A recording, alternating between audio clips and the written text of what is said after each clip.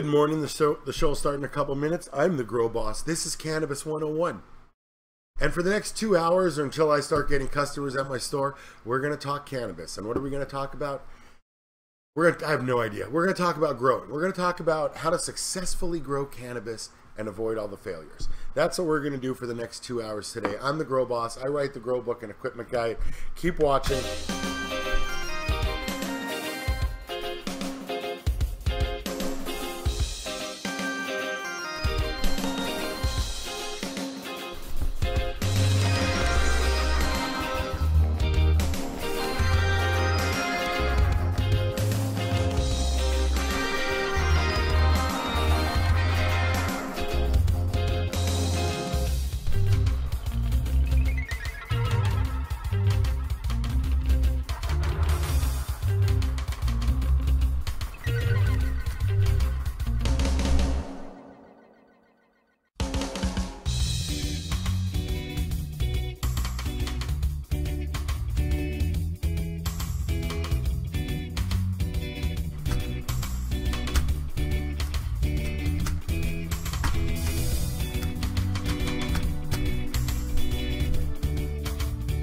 Row.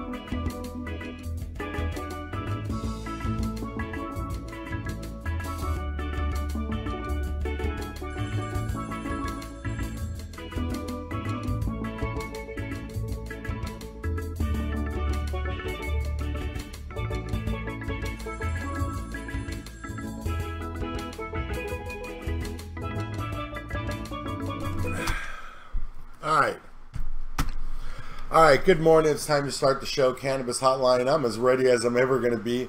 Apparently, I've already lost a couple of functions on my keyboard. However, that's what makes this show fun. You got to keep on the move. It's just like growing cannabis.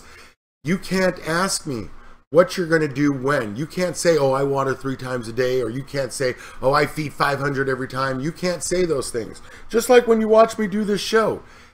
It's the same keyboard. Why isn't it working what it did? All I'm saying is, growing cannabis is a lot like doing everything else. There is no exact way to do this. There is no exact science to this. There is no perfect environment. There's no perfect way to grow cannabis. That's why I always tell you guys, just grow cannabis. You don't have to grow perfect. If you just do a good fucking job for 12 weeks and then harvest, you'll win. So that's why I always suggest it really is, growing cannabis is fluid. It's dynamic. You look at all the manufacturer bottles of the nutrients and they tell you what to do and when. What the fuck? That's not how this works even a little bit. And the more you pigeonhole growing cannabis and the more perfect you try to create that environment, the more you're going to fail. Because this doesn't have anything to do with that, and they are mutually exclusive. Hi, I'm the Grow Boss. Good morning, everybody. The number's 84 Grow Boss. If you want to call in, I answer questions. You have caller questions. You're growing cannabis. you want to know what's going on, how to get more, how to stop your, how to quit killing your shit. Like you're not ready to give up. I always tell you guys, call me before you quit. Why? Because just look at my used equipment pile of shit. Although it's very low right now, we have been super busy this week. And if you remember a few episodes ago, I had those little lights, those 400-watt lights with the fan bolted on top. Yeah, I sold both of those. Here's a tip when you go shopping at a hydro store. Keep your mouth shut. So the guy came in and wanted to buy a light for, I think it was like 80 bucks. I told him the light. I'm like, yeah, I got the lights all, I got the light and bulb for you for 80 bucks. And apparently he didn't hear me say bulb. So I put the bulb on the counter. We put the ballast on the counter. There's a ballast hood combo on the counter. And he says, how much for the bulb? All right, so it was like a $40 bulb. So I said 20 bucks. You can have it for half off with the ballast. But I had already said you could have the ballast and the bulb. Nobody's paying attention. People are super excited. And that's why you have to have a good idea when you go in a hydro store what's going on. Because I mean, that was a super, what I gave him for $100 was a super good deal. But you have to pay attention to what's going on. You really sort of have to go in and watch what's going on, because I'll tell you, I work at a hydro store. I've been doing it for years. And I'll tell you the rule about a hydro store. I sell hopes and dreams. I sell hopes and dreams. You know why I sell hopes and dreams? Because 99% of growers that start growing fail. Do I say 85% on my shirts and stuff like that and in the grow book? Do I say like Club 15 and do I say 85%? Yeah. But if I told you that 99% of people failed, you would have laughed at me. But the reality is 99% of people fail. And I have a very specific definition of fail. You don't get the harvest you're supposed to from the electricity that you're consuming. You might finish, but that's not successful. That's failure if you don't get what you're supposed to from the light. And you're not going to get that the first time. And even if you get a great harvest the first time, if there's a problem the second time, how are you going to solve it? And this is all about solving problems as far as I can tell, because everybody that comes through my store that stops and talks to me is having a problem. All the successful people, not so much. They just come in my store, grab what they want because it's the same shit all the time, and they do their thing and they go. Why? Because good growers only have two complaints. Plants got too big for the light, girlfriends hate trimming. And if you have, I got, this bud is so good, I crushed it up, put it in the bowl, I touched my eyes, and now I'm having an allergy attack. But today's bud is so good that it's all spectacular. You don't have to grow the best bud ever. All you have to do is grow great bud. And to do that, if you grow great bud, by definition, you got the right yield. So I just want to point out that the relationship here has nothing to do with anything that goes on in a hydro store. I've read every book out there. I've seen 3-A-Light. What a beautiful book that is. I've seen the Bible. What a huge book that is, with no information relative to what we do in a hydro store. If you want a book about a lot of information about cannabis, like the Bible and whatever the other book is, Ed Rosenthal's book, whatever those books are, I assume if you needed that information, they would be brilliant. But I've seen them. I've read them. And my book, The Grow Book and Equipment Guide, has nothing to do with that. My book, The Grow Book Equipment Guide, comes specifically from working at a hydro store. And as thousands of you came through my store, every time you left, like I'd write down your questions and shit, right? And eventually I noticed after like 4 customers, I mean, it didn't even take very long. After like 4 customers, the questions were all the same. And there was nowhere in any book could I look up the information that was coming through my store, the questions that were coming through my store, and find an answer. There was no book that did that. Until mine. In the Grow Book and Equipment Guide, I literally show you the picture and what the problem is. And I explain it to you. And that's why it's so important that you guys understand you say you want to know more and you want to know all the aspects of it, and that way you can make decisions. Really, you really don't need to know all aspects of it. It's nice to have a complete information, but you can't get all aspects until you've done it 1, 2, 3 times. So what I suggest is you put a reasonable limit on this and try to learn everybody's failures before it. Try to learn everybody's failures before you. Try to learn what the top problems are and avoid those. Because if you just avoid the problems, if you just avoid the intersection on the yellow, you're not going to get T-boned on the green in the other direction. I'm just suggesting that there are certain problems that if you just avoid, you have a higher probability of success for growing cannabis. That's the important thing that comes through my store, is that the people that have problems have a lot of problems. Because if you have 1 bug, you're going to get 3. How do I know? Because the shit comes in on the bugs ride in on the other bugs. And as soon as you have a plant that has a bug, it's weak and sick. So it's going to have more problems. And listen, the truth is, the only way you can ever get a sick, shitty, weak plant is if you do stuff wrong. If you don't kill your cannabis plant, this shit grows like a fucking weed. So that's what this show is. I don't even teach you how to grow. I just teach you how to avoid all the problems when it comes to growing cannabis. And if you can just avoid the problems, then I bet you'll have more success from everybody else's, books, everybody else's information, everybody else. Because all of these nutrients that you see on the shelf of my hydro store, look at all those nutrients. There's a whole wall of nutrients over there. And that's just like 12 brands. There's like 50 nutrient companies. It's amazing. I mean, they're only nitrogen, phosphorus, and potassium and whatever micros, right? I mean, there's only 3 minerals that get mixed into all the nutrients. We learned that. And so what I really try to focus on for the last few weeks and the last few shows is I've been trying to give you all the information that you need to make intelligent decisions about buying equipment and growing cannabis, so you don't come into my store super hot and excited, throwing money at me because you're not paying attention. And that's what I mean by I sell hopes and dreams, because the reality is very different of growing cannabis than what you come in the store thinking. It's always the same problems, and if you can just avoid those. So that's what I've been dedicating these last few episodes to. I'm going to teach you all of the thoughts that race through my mind when I look at a picture, just one picture. And so that's what I have for you today. If you have questions about growing cannabis, the number is 84GrowBoss. You can call in, we'll go over it. I've got like a nice little close-up pad. We can draw images and stuff on there. And I can help you with your questions, but I thought we would start with, okay, so let's see, this is, okay,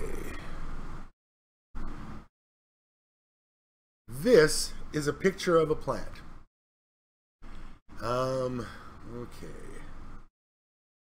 Okay, so here's the top of the plant. That's the top of a growth shoot. And if you would like to call in and tell me what you think this is, I think I know what this is, and I call it something specific. So if you'd like to live chat me and tell me what you think it is, or you want to call in 84GrowBoss and tell me what you think it is, we will start the process. Now that's picture 1. And you guys like this when I did it before, so it's picture 2. So what I'm thinking that we're doing is you can call in and you can ask me a question and take a guess on what you think the problem is, and give me as much information as you can about the plant. So I think we're really going to focus on this picture, because that's pretty specific. And we're going to focus on this picture. Now, there are 2 separate problems to this. That last picture I just showed you and this picture, there are 2 separate problems. But this is something very specific. It's sort of, it's sort of on the edge. I don't really have enough information. No, not mildew, and no, I'm not going to do a PDF book. Let's see. It looks like some nasty brown water in DWC. I didn't. Okay, I didn't see any DWC to this. Okay, so I don't know about DWC. And let me take a look at this guy's, what he put in his email.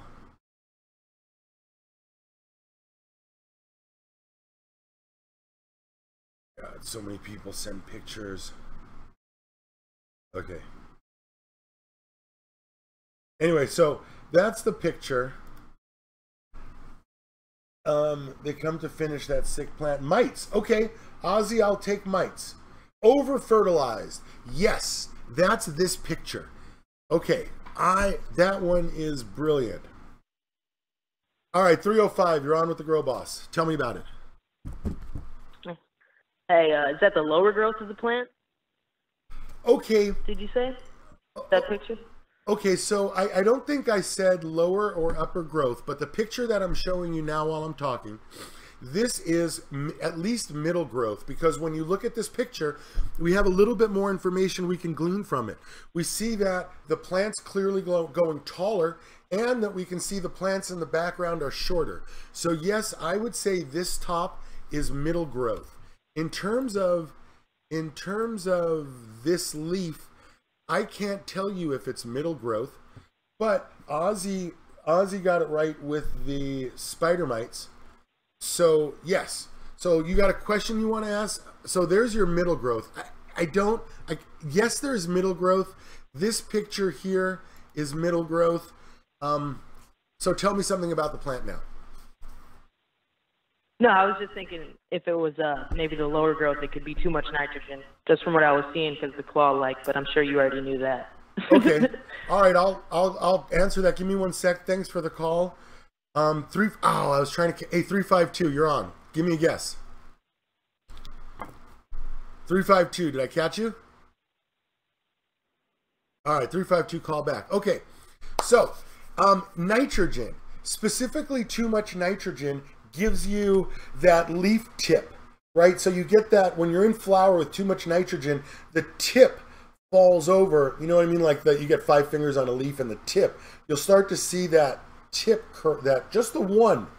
You might get it on multiples, but it's right there at the tip. And that's excess nitrogen, and that's in flower. Now, I wouldn't have said excess nitrogen, but somebody already had comment, too many nooch. I mean, Mitch has it again too. Okay, bullet, overwatered. Yes, matey mate, that is a sick, shitty plant. So all of these factors are components in it, right? And then you look at this leaf here. And Ozzy already called it spider mites. So is that pick meant to be weed? Yes. Oh, bullet, he's in DWC, okay. Overwatered, mites attacked and overwatered. Oh, I hate it when mites overwater my plant and they get in there and they water your garden when you're not looking. Okay. Spider mites like it warm and dry. Mold likes it. Spider mites like it warm and dry. Mold likes it a little bit humid because they have to saturate the spores to get going. Okay. So there was a couple of answers. Now, too much nitrogen. Too much nutrients. Yes, too much nutrients is specifically crispy crunchy. When you get when you get crispy crunchy on the top. Now, I always tell you guys that there's a difference between acute and chronic. Chronic is a little too much nutrient, a little too much nutrient, a little too much nutrient, a little too much nutrient over a long time. And it fucks the plant up, but it doesn't kill it.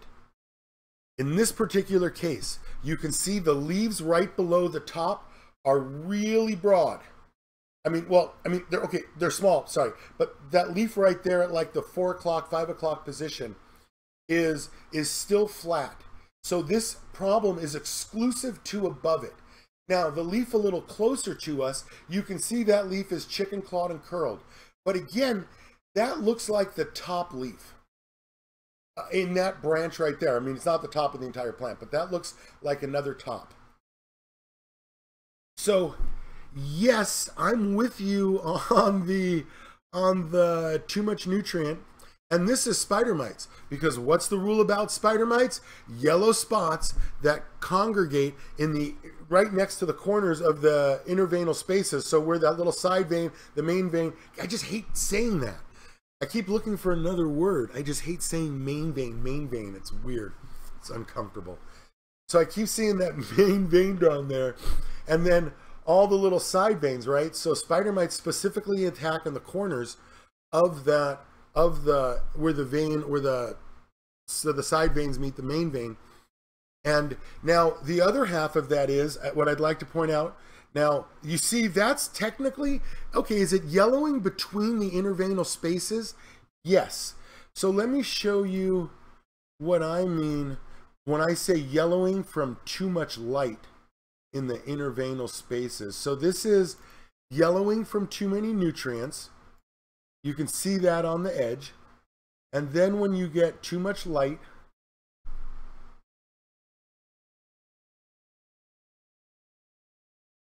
you get, see, now this is where people start to say iron. Now again, I've been trying to tell you for a while that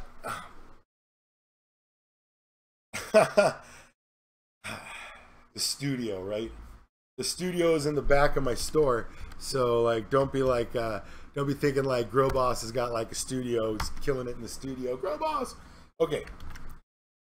When you look at this picture here, that's yellowing in the intervenal spaces. That's too much light. But notice it's also curled under. But the yellow is even. It's even between all the spaces. Now and that's advanced. That's way too much light for a long time. But then when you look at this, these are clearly spots.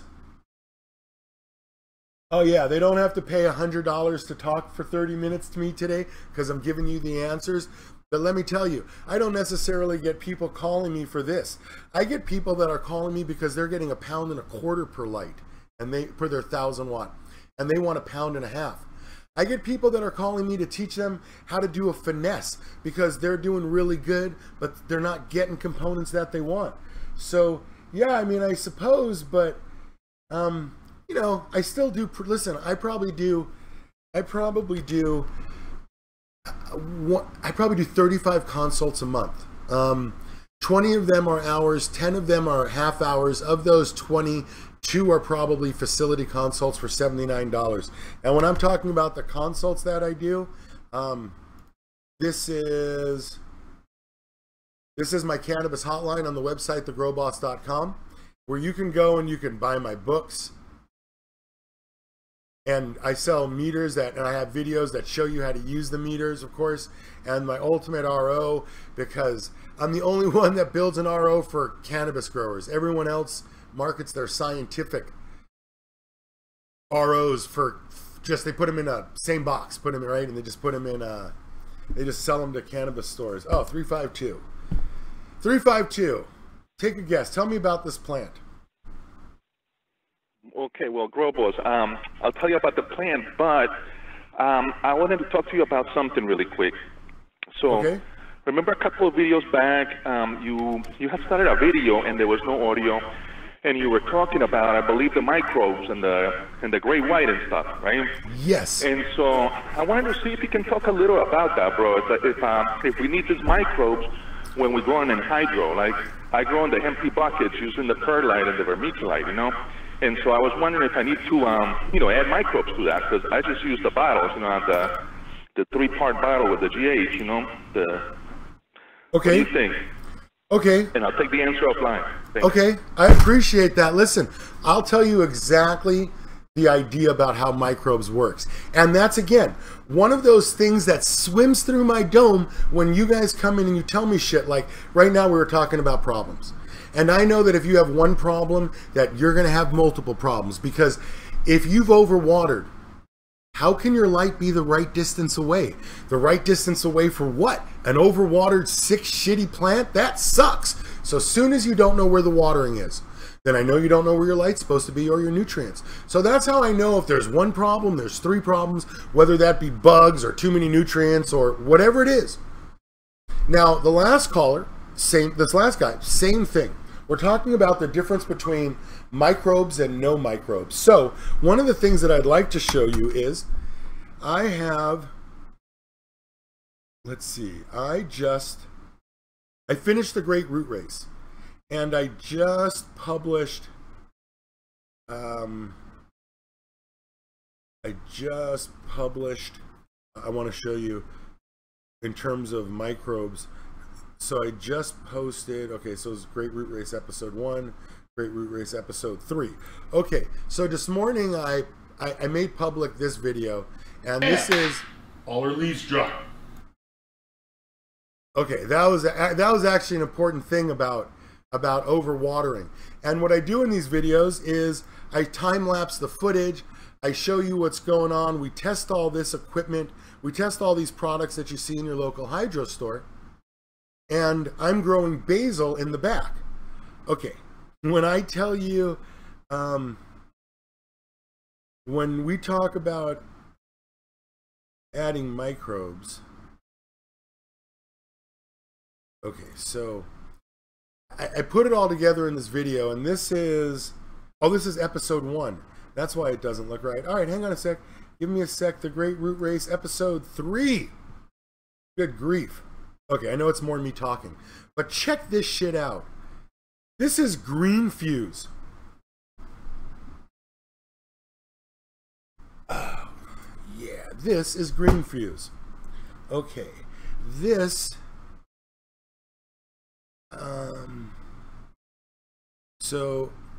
okay, this is Clonex. Okay, so this is green fuse. Anyway, let me put that back because I really like that picture to get you to give you an idea. This is Clonex solution. Okay, this. Oh yeah. Oh yeah, check this out. Oh yeah. Okay, so this is week 3. And there's a couple of components to roots. Okay? If you take a cutting with no root, it just has the stem around it. Now remember, every cell on a plant is a stem cell. It can change into any other cell that it wants to change into. You can literally root leaves. You can literally root leaves. I had a guy come to my hydro store 5 years ago, pay me to come look at his crop. Takes me to his house. We go through this house, two Doberman pinchers. We go into this room, literally the door flings open from, it's, you got to push it open to get the negative pressure, pushes past it, and I look in the room, and there are 3 4x4 trays with 4 holes by 4 holes in them. They all have little 3-inch net cups in them, and they literally all have a leaf. You ever see that movie, what horror movie? They bury you up to your neck, and they cut their vocal cords, and they're making Motel Hell. Oh my God. This guy opens up the door, and there's 3 trays of 16 plants. But it's not a plant, it's just the leaf. And so he looks at me and he says they're probably 6 weeks, 8 weeks old, something like that. And I don't know what to say because they're all leaves. There's no tops. He literally chopped the leaves off, rooted the leaves, buried them in 3-inch net pots, put them in a lid, and has been ebb and flowing them. So I walk to the furthest table, and I pull out the 3-inch net pot. Literally, the roots are 2.5 feet long, and they literally come up and out of the. The guy had 48 leaves. I mean, think about that. This guy's got. Well, I don't know where they came from. I don't even know what to say at that point. You've never seen anything like it. It's those little net cups with the hydroton in them and a little leaf. Why? Because anything will root. That's why you have to have a growth chute. So when everybody talks about cloning, you can clone the fucking leaf. Where are you going to go with it? But you can clone the leaf. Okay, so everything roots, and that's brilliant. But you have to have the growth shoot. So now what we're talking about is the plant can continue to grow. Okay, so at the bottom of the stalk, those are all, the whole stalk is all stem cells. Don't care if you cut your clone at a node. Don't care about any of it. Like, here's the Bushmaster taking clones, just plants, and he's putting them in. Here he is taking clones and running them with Clonex rooting gel. Okay, Clonex rooting gel. Blam. Okay, so here's the Bushmaster just taking clones. Check that out. I mean, he's doing it at 4 times speed. But what we're talking about here is there are different chemicals to be used at different times when you think about it. For instance, you now have a clone. It's just a stalk. Okay? There is no point to putting a rooting hormone or food into a clone that has no roots. If roots absorb nutrients, why are you adding nutrients? And if the chemical rooting hormone that triggers an increase in root growth on the root, hang on, I got the picture for you.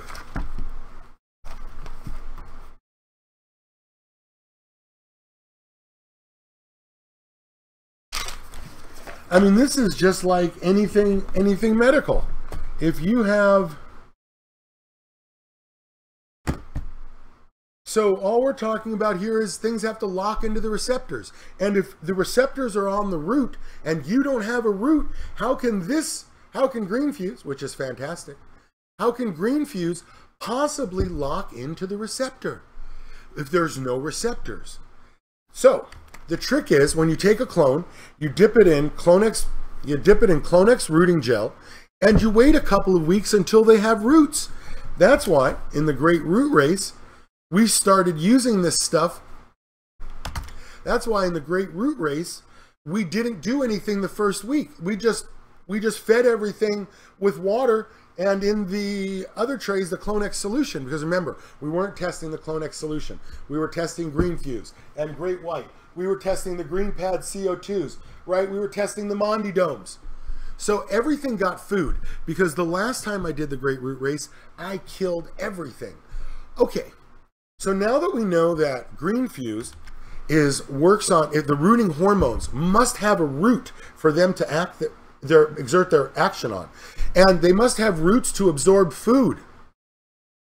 We know that the different components that we're using are to be used at different times, because if a clone doesn't have roots, if a cutting doesn't have roots, a clone has roots because it's now going to live. So a cutting is from a plant that doesn't have roots. And then you add Clonex gel because this starts the rooting process. And when we talk about looking at the start of the rooting process, see what this is right here. Okay, so that's where the root buds start. Let's see what this shows us. Okay, I think I'm going to crack this one open. Now, there's roots. Now you can add stuff to it, like rooting hormones and stuff like that. But you can add them, but they don't have anything to do with anything until there's actually roots on the plant. That's why I tell you guys, you can buy all, and that's what this video is all about. I'm teaching you the timing of stuff. Because if you listen to these videos, I tell you the same thing in the videos that I'm telling you now. And that is, you have to time these things correctly. Just because you have 6 things doesn't mean you can be in all 6 gears at once. You can't go from first to fourth. And there's no point in putting Clonex gel on this because it already has roots. Now, the question was about microbes. Okay, microbes are the same thing. Microbes live on the roots of the plants. They live on and protect the root. So they literally scuff the root surface, and that's how they get the sugar from the plant. It's not sugar like you put in your coffee. It's sugar in the form of starch. Why? Because roots are made of sugar. Sugar stored as starch for long-term storage, so next year the roots will exist again. Because if you take starch, think about a peach that's hard like an apple. We can't eat it. A horse can eat it. A cow can eat it. But they can consume starch. We have to boil potatoes. So they can consume starch, we can't. So the fruit softens from starch into sugar. It ripens. Those are those polyethylenes, the ethylenes that you smell that come off the fruit. That's why they have to harvest them for transport, because if you get one fruit start to ripen, the ethylenes trigger all the other fruit to ripen. One of the tricks that people do is they take a plant that's a couple weeks into flower and they put it into a garden with a bunch of other plants, and the ethylenes from one trigger the other plants to flower faster. It's just a tough thing to do, because who has a garden who has a plant 2 weeks into flower when you start the rest? But those are the different components. So now when we look at microbes take the slough, the outer layer of the root. They physically, like a dermoplast for the stars, microbes live on the roots. They scuff the surface of the roots, and in response, the roots physically grow larger in diameter, so they grow healthier. That's part of the process of having the outer layer scuffed off. So, do microbes add some start to the plant? I don't know. We're going to be testing that in the next round. But yes, they can add, if you just have the cutting, they can add some speed to the root in terms of that. But then when they live on the root, there's an enormous amount of benefit from having microbes. But it's not just the microbes that benefit the plant because they live on it. So what the microbes do is they pre-process the nutrients. So the plant takes, let's say, 3 units of sugar. 1 unit to absorb the nutrient, 1 unit to process it, 1 unit to transport it all around the plant. So nutrients take 3 units of sugar. So the microbe takes 1 unit of sugar, breaks it down into a process readily usable for the plant, and then provides it to the plant. So for 1 unit of sugar, the plant saves 2. So what would take the plant 2 units, it pays the microbe 1 unit, and the microbe also, not only does the plant save some sugar, the microbe also physically increases the diameter of the root. Then, when the microbe dies, because they don't live at colony supporting levels, they don't reproduce at colony supporting levels. When the microbes die, the plants absorb the microbes too. So the whole benefit about a microbe is spectacular. And even in the great root race, you could absolutely tell on the microbe trays that not only, I don't know which tray this is, but not only, oh, this is Green Fuse and Roots by Humboldt, that not only were the trays that got microbes bigger, they were not only, this is, okay, so this I think is, this tray on the right is the one that got Clonex solution. The tray on the left got nothing, right? So you can see the difference of just adding Clonex solution. So that was the baseline for this. Now this is just episode 3. There's 5 episodes to this. And, okay, so this is the control tray that just got water, right? So these are the 3 control trays. And you can sort of follow along because we start, oh yeah, here we go. So we start like 12 trays. And this is a microbe tray that you're looking at. Now, enzymes, however, enzymes also scuff the outer layer of the root. Like you put peroxide on a cup for sterilizing it, you know how it bubbles? You know what those bubbles are? Those bubbles are the cells of your skin. Those bubbles are the cells of your skin, damaged and dead skin, being lysed. And lysed means that the cell pops and spills its inside. When a cell spills its inside, it's dead. So you're literally at the edge of your wound, you're killing, this is the microbe tray. At the end of the wound, you're killing your cells by lysing them. Oh yeah, I mean, that's the microbe tray. Look at those mustaches, right? That's the microbe tray that is just as old.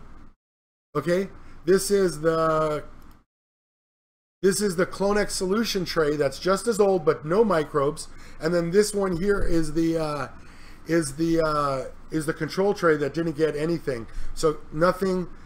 Control tray that got This is the control tray that got the Clonex with green fuse. This is a control tray that just got Clonex. And then this is the control tray that got Great White. Look at that. Okay, so I go through all the different products in each episode. This is the, okay, it's a little bit further. So I put it together where I show you how to water, I show you how to do it, I show you what I'm doing here in the store when we had those 600 basil starts going on.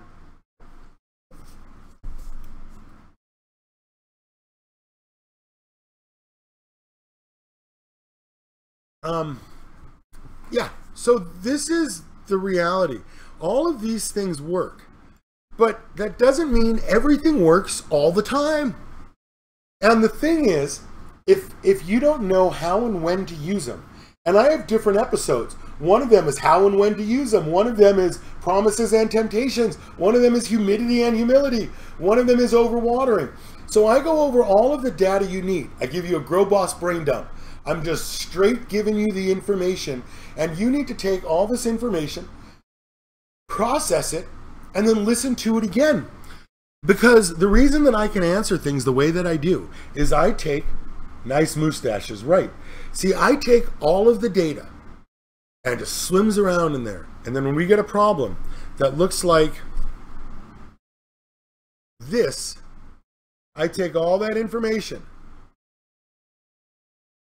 that looks like this, and I take all that information and put it together. Now, see how purple that is? See how purple the petiole is down here?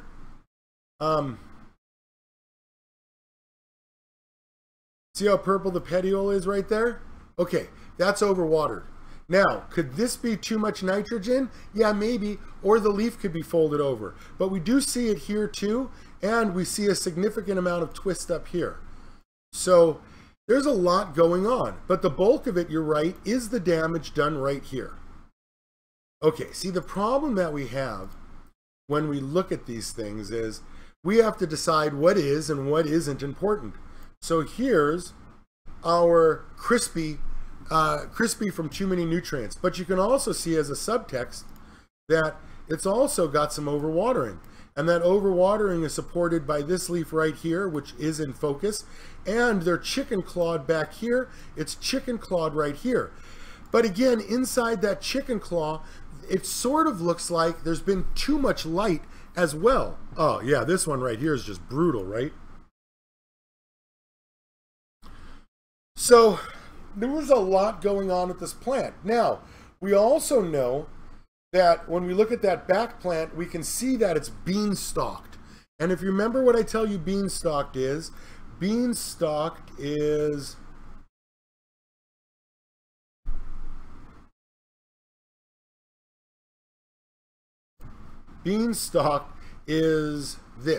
This is bean-stalked. When you overwater, the very reason, okay, here's the fact for you. Okay, so let's open up this picture. You know why this plant is so wide and bushy? It's in hydro or DWC, don't care. One factor, a major factor to the bushiness of the plant is the amount of oxygen at the roots. Is it a battle that you need to fight? Not really, you can top the plant, but you get more nodes per inch by more oxygen at the root. And by oxygen at the root, I don't mean bubbling more oxygen into the water, even if you're in a DWC. You can't bubble oxygen in the water. That's just not how that works. But in this particular case, look at how bushy and healthy those plants are. Okay, and bam! Oh, shit! Look at how sick and shitty that shit is. Oh my God! And yet they're both 5 weeks old. Okay. That's way overwatered, right? That's really beanstalky. But when we come back here and we look at this picture and you look back here, that is really beanstalky with very little side branching. So is it overwatered? Hell yes! And if you overwater and you overfeed, we probably would have seen, like on a leaf like this, we would have seen some burnt tips that look like this. That's why I tell you guys, Like literally when you buy my book, I literally show you this picture and tell you what it equals. This picture equals too many nutrients. That's why I'm telling you, like, I literally read all of the books out there and I was blown away when I couldn't find answers to any of the questions that you guys were asking in my store. I mean, those books are edited better than mine. Oh shit, they have more pages than mine. I can't say enough nice things about them. They are fantastic. They have very little to do with growing cannabis indoors. In fact, I would like to say that for the most part, they have nothing to do with growing cannabis. I mean, they give you information. Here's how to take a clone. Here's that. Here's this. But that's how to do stuff. They don't give you the information on the backside and how to solve stuff. And that's where the finesse is. Because if you just avoid all the problems, you don't know how to do the stuff. You don't need to know about how it works.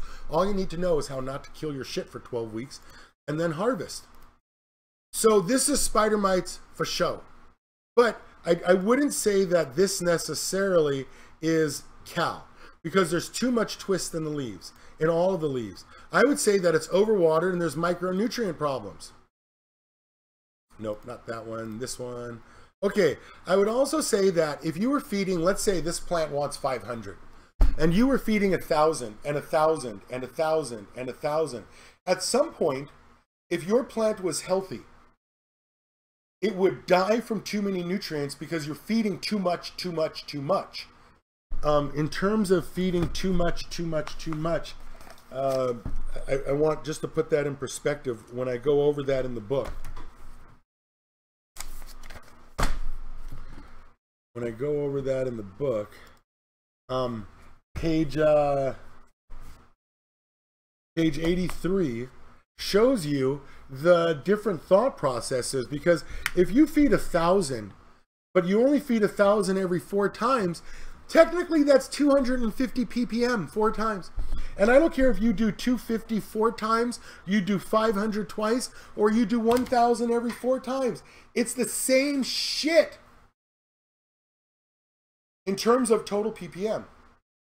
But there comes this point where that's with a healthy root. If you don't have healthy roots, then suddenly 1,000 ppm that worked in one plant in the same size bucket, 1,000 ppm is now killing your shit. What worked last week, this week kills your shit. And so how can you possibly have any kind of a nutrient schedule from any manufacturer? How can you possibly get a nutrient schedule? The fuck are you going to follow? Look at this picture. How the fuck are you going to... How the fuck are you going to use any kind of a nutrient schedule? So, let's be clear.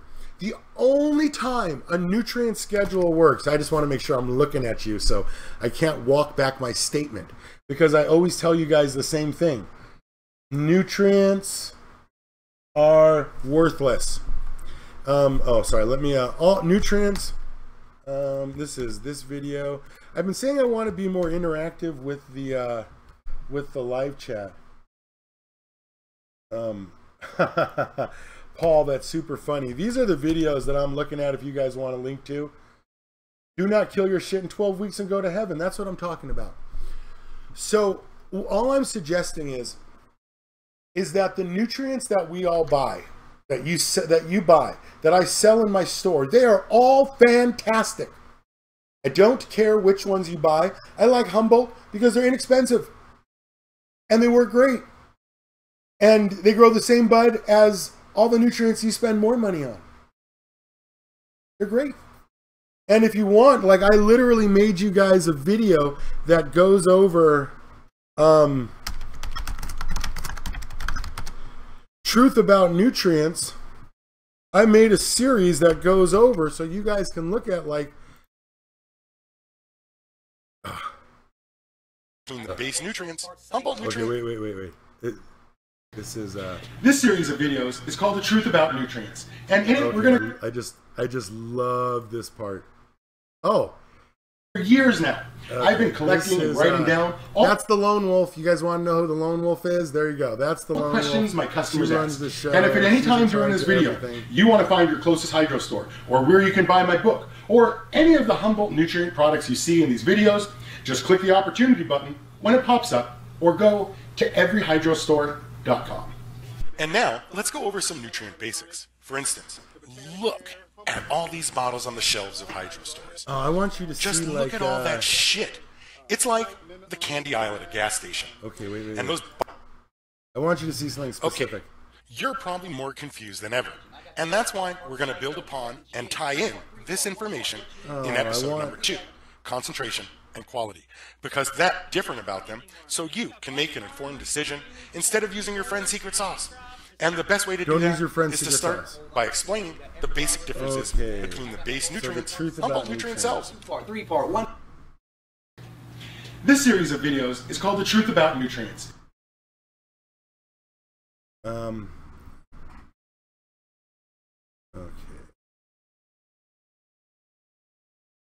Oh.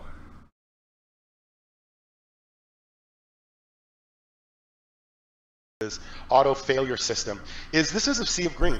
There's okay, no, it's terrible. Cannabis Hotline, and I'm the Grow Boss. I'm the Grow Boss. Okay. Part 3, Part 1, Part what you need, I got. So let's start with their oneness, and this is a 594. And what I that just means love this. So I went to did a bunch of shows in Texas, or where you can buy my book. I did a bunch of shows in Texas where I went and I did the same spiel I'm giving you, right? Same thing. So I did them in a bunch of hydro stores in Texas. I invited growers to come in and listen. Nutrient basics. For instance, look at all these bottles on the shelves of hydro stores. Just look at all that shit. It's like the candy aisle at a gas station. And those bottles are beautiful, right? The vendors really do put a lot of effort into the labels, trying to catch your attention, right? And yet, they're all about the same, aren't they? Because I'm sure the NPK and the micros they use in this bottle are the same as the micros and NPKs they use in that bottle. Just like it's all the same NPK and micros that are on the periodic table of elements, right? Oh, you've heard that before? Besides, most of this shit is probably made outside the US, like everything else. And even if they produce them locally, how much different can US nitrogen be from Colombian nitrogen or nitrogen de mexicana, know what I mean? After all, there's only one nitrogen on the periodic table of elements. And now that you understand that, it also means, for the most part, all this shit is about the same. So, let's go over what's the same about them, and then we'll go over what's different about them so you can make an informed decision instead of using your friend's secret sauce. And the best way to do that is to start by explaining Doc's my favorite. Doc is my favorite in Texas. Humboldt nutrient cells. Part 3, Part 1, Part what you need, I got. So this is the truth about nutrients. And when I tell you that when you look at this picture here, doesn't matter what nutrients, y'all know is too many. Nobody said, oh my God, this guy used too much of this kind or that kind or Botanicare or GH. Nobody said Mills. Nobody said Advanced Nutrients or Canna or Technoflora or Emerald Harvest or Humboldt Nutrient or, I'm trying to think of all the shit on my shelves. House of Garden or Fox Farm, or why? Because it was too many. That's why I tell you, you can switch nutrients, you can do all you want with that shit. But the reality is, if you switch nutrients, you can get more, less, or the same. 2 of those 3 are losing propositions. So, too many nutrients, right? So that's what you get when you get crispy. Now, could they be the correct amount of nutrients? Yeah. If there was a 1,000-watt light with 10 plants and they were all healthy and you were in a 1-gallon bucket for the first 4 weeks and then you transplanted to a 3 and then you went into a flower into a 7 or 10. But all these nutrients that you see are 1,000-watt lights based on 10 plants with a 4-week veg and an 8-week flower going from a 1 to a 3-gallon and no problems. That's what all of these nutrients are based on. 1,000-watt lights, 10 plants, 4-week harvest, 8-week flower, no problems.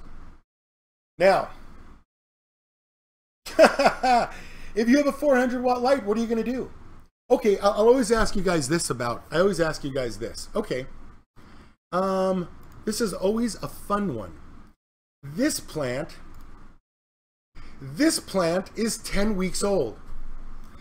It was a clone 10 weeks ago at the start of veg.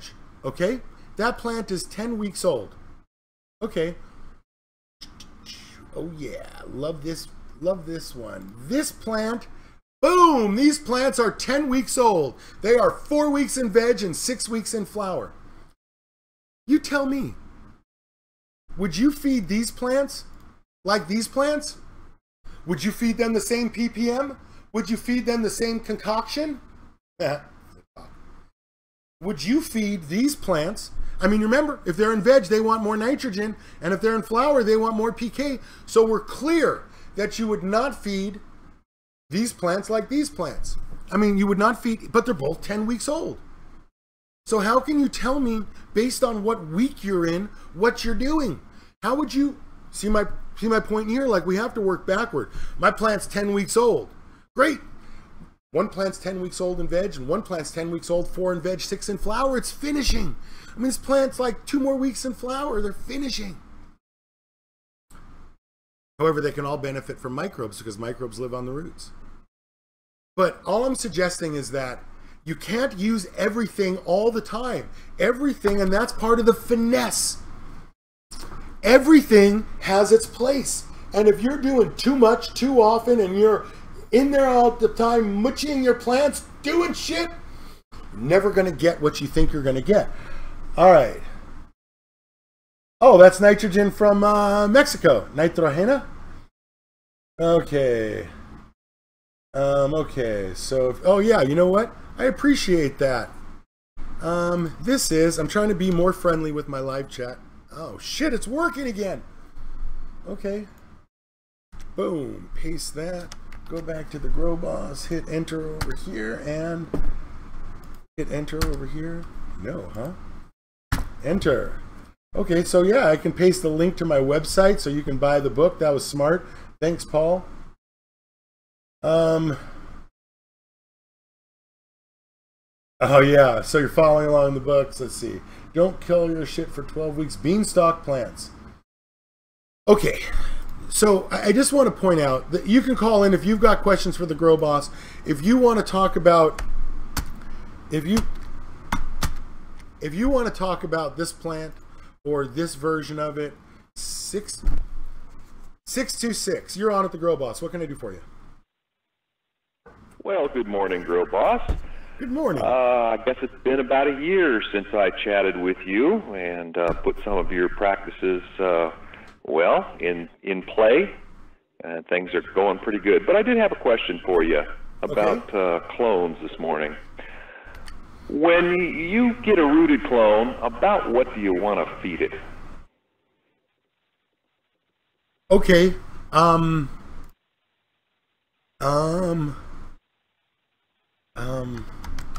I got this for you. Okay. So what I did is literally when I everything must get what this control tray get. Okay. I just want to show you, like, literally when I watered the trays, I just want to show you what I did. So so I just okay. Give me 1 sec. I'm with you. Give me 1 sec. It helps if I throw a picture down. That's why I've invested in all these videos, so I can tie it all together. Okay. Little bit, right, I think right here.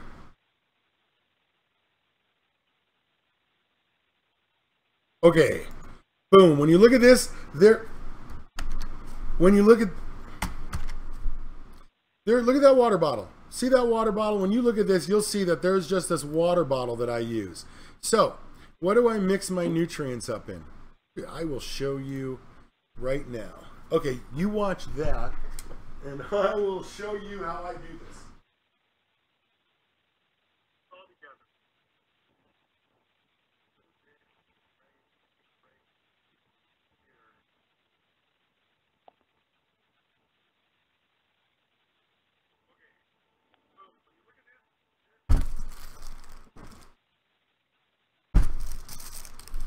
Clonex solution. Look at that. Okay. So pause this. Go back here. Okay. So when I watered those plants, what did I do? I literally, since all of the trays got Clonex solution,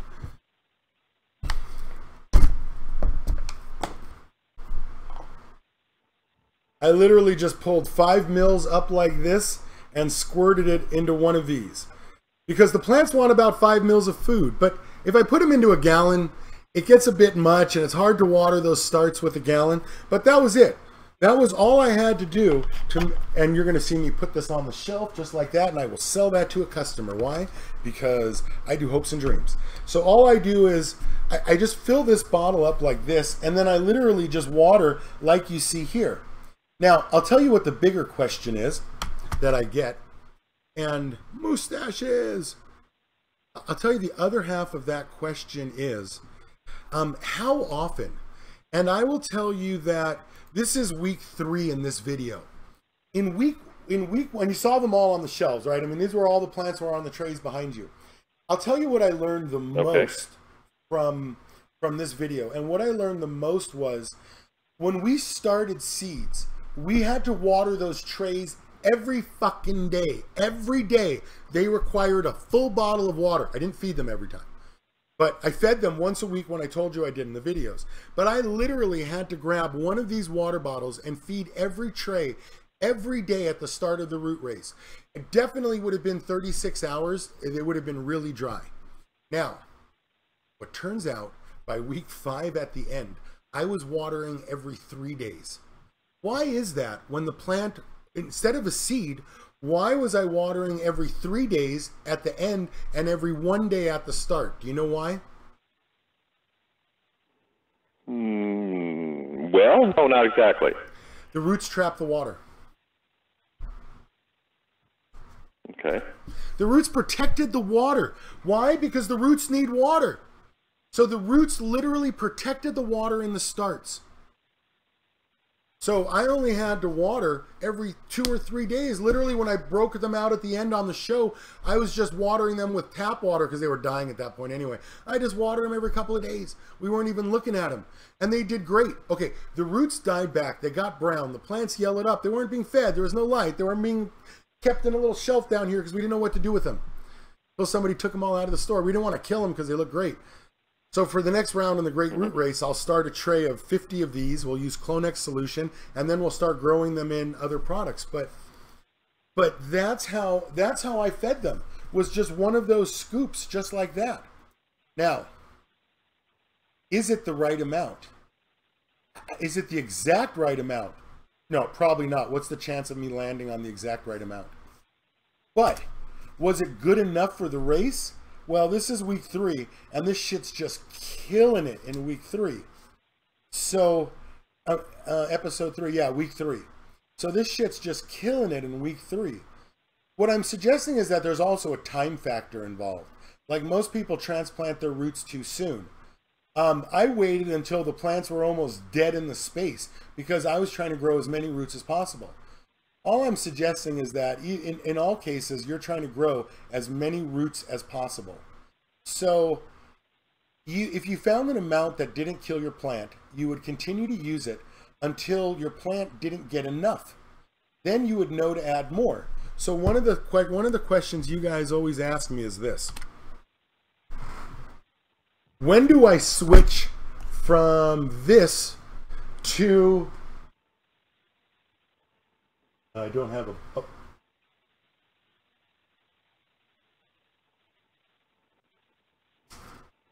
When do I switch from baby food to a big nutrient, to a real nutrient? Now think about it. A 3-part grow, if you add up all the NPKs, it's got like an NPK rating of 18. This has an NPK rating of 2.6. It's literally a 1.61. That's a 3-part that has an 18. So when do you switch from Clonex solution to grow food? Okay. There comes this point where 4 of these things won't be enough to feed the plants. And when you have to use 4 of these things, you go, why the fuck am I using 4 when I could use 1 of the next size up? So what we're talking about is concentration. It's not when you go to veg, it's when baby food doesn't provide enough nutrient. So when 4 scoops of baby food doesn't provide enough nutrient, oh, you'll do 1 scoop of food and maybe a half a scoop of baby food. See what I'm saying? Like, when do you shift from first gear to second gear? And then when do you shift from grow to flower? Like, this has been a debate you guys have had for years. When do you switch from grow to flower nutrients? When the plant tells you? Like, when you go from veg to flower, you literally trim the plants and you move them into flower. You don't increase the light. You don't increase the nutrients. You don't change the nutrients. Why? Because tomorrow the plant is the same as it is today. So we have to think about things in terms of concentration sometimes. One of them is you have to take 4 scoops of this, and you're like, fuck, why am I paying for 4 scoops of that when a quart of this, and I can use 1 scoop because of the concentration? So there's a relationship between concentration and quantity, because 1,000 ppms of this could be 4 scoops, 1,000 ppm of that could be 1. There comes a point when you shouldn't be paying 4 scoops for this anymore. Doesn't have to be right when you go to veg. That's not necessarily an answer. That's just a time that you picked. Oh, when I go into veg, I switch nutrients. How about when the plant wants more than just baby food, I start giving it bigger food? But if you switch from Clonex solution to another food, you wouldn't change the ppms.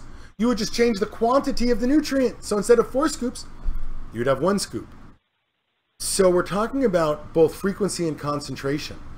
And I can only get you so close. That's why when you have babies, I try to not have you use plant food for your clones and cuttings. They want clone and cutting food. That's what Clonex does. Everything for seeds and clones. You start them with, you get the roots going, you get the food going, you give them Clonex mist prior to taking your clones, so the plant wants to root faster when you get them. But these are all timing issues. But does that answer your question for you? Well, sort of. Okay. I really am curious, though, about ppms in that first week, between when you see roots that coming out of the rock will and they've been transplanted into, let's say, perlite. How quickly do we step up the ppm of this? I mean, I literally just answered. I literally just answered that question, because I don't know when you can step up the ppm, because you have to wait until the plant tells you, hey, I yellowed a little bit, but it will yellow evenly. And when I say it yellowed a little bit, I do not mean that it yellowed like this. I do not mean that it yellowed like this on the tips. I do not mean that, I do not say it should be this way. I do not say it should turn yellow this way. I do not mean yellow like this. I mean this was the good one from today. I do not mean yellow like that. What I mean is it pales yellow. And it pales yellow not because you rotted the roots, but because it's not enough nitrogen. So what you would do is you would take pictures, a careful notes in the 20-week tracker, and you would add more nutrients, and you would have to reevaluate in 2 weeks. Listen, I'm a paramedic. I roll around this nonsense in the back of my ambulance. I look at a problem. You have to determine what its cause is and then treat the true nature in the emergency. Now, what I do is I issue drugs, I issue a treatment, whatever that be, and then in 5 minutes, I reevaluate my patient. Why? Because I can't give you that answer. All I can do is get you close enough. I mean, you could have a 4'4" bulb at 3 feet, or you could have a 4'2" bulb at 2 feet. Both of them are the same light, but one is brighter and a little further away, and there are some differences. What I'm suggesting is that if you're shooting for the lowest correct amount of nutrients, you have to start with very little, and literally you have to wait for the plant, continue to feed that amount, and wait for the plant to use it all up, such that you say, oh, it needs more, and then you make a note. Understand? Okay. Yeah. Okay, think about it. Listen, call me back if you still have questions.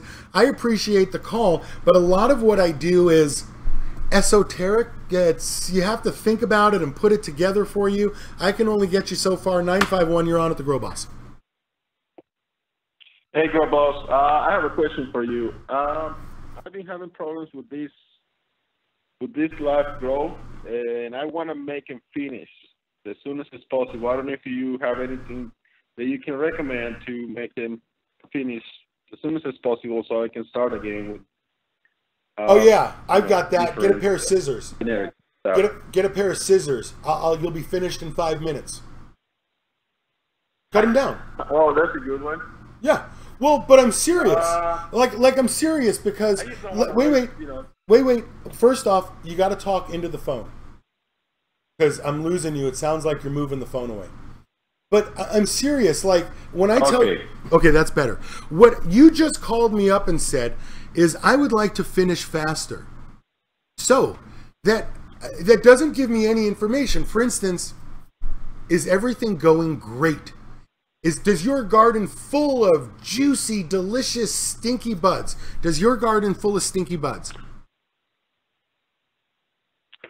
Yes. The thing is, the genetics that I have in there, they're not the best. They were just regular dirt seeds, like from dirt. Oh, that doesn't matter. They're taking just too long. They just take it too long, and I've been thinking just to cut them off and start again, but they already have some flowers, and I don't want to, I wouldn't like to waste all that,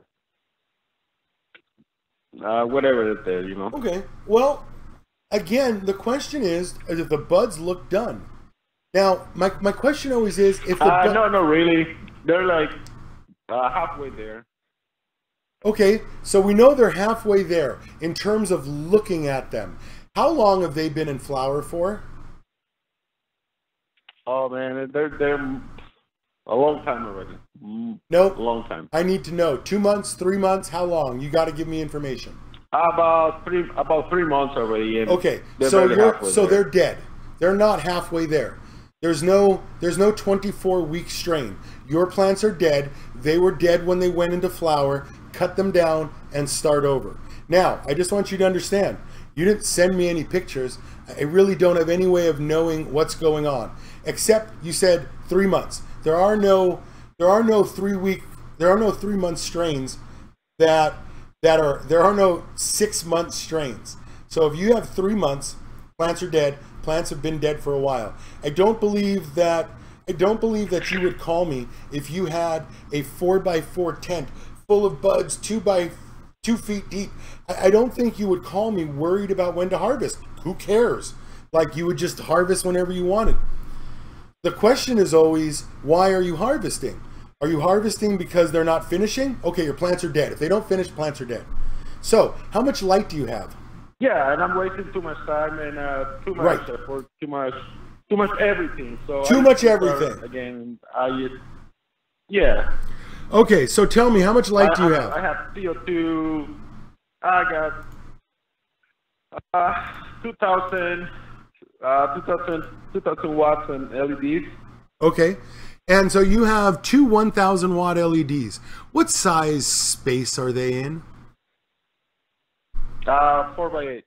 Okay, so one of the things that, and so this is why I tell you your plants are dead. And I know people don't like to hear it, and I understand that, but let me just go over why the plants are dead, and I can tell just by the nature of the question. That's why I tell you guys, once you do this for a minute, all you have to do is just grab hold of the one piece of data, just like when I used to treat people on my ambulance. You make me say damn once, and I'm gonna take you to the hospital. You make me say and I might not take you, but you make me say twice, and if you don't go to the hospital, I'm gonna make you sign my form that said I wanted you to go. Why? Because two equal one damn. And so when I hear 3 months in flower and you're halfway through, that's a damn. So you got a damn. As soon as I say damn, it's over. You might as well start over. Plants are dead. So the problem here is this. A 600 watt light belongs in a 4x4 space, 4 feet wide by 4 feet. In terms of what that translates into, okay, I'm going to answer your call. Let me take another call too. I'm going to translate hey, call me back. I just lost your call. So you need to have, this is a 5 by 10. This is a 5 by 10 space. And so if you want 2,000 watts worth of light, you require a 5 by 10 space. That's one light, 1,000 watts equals 1.5 pounds, 2 pounds with CO2. Not only do you have to have a 5 by 5 space per 1,000, you have to have one top 1 foot long in every square. Because if you don't start flower with the top in every square, where are you going to put it? So as soon as something doesn't go right, everything down the pipe is going to go wrong. And your plants end up finishing in the light. So this is a 5 by 10 space. You have 2,000 watts in a 4 by 8 space. I would just like to point out that 4 by 8 is 32 square feet, 5 by 10 is 15 square feet for a difference of 18 square feet. Half of 32 is 16. So going from 32 to 50 is literally like 60% more. It's like going from a 4 by 8 to like a 4 by 13 with the same amount of light divided up over twice the area. So 1,000 watt light. If you want a 1,000 watt light, if you want a 1,000 watt light, you have to have a 5 by.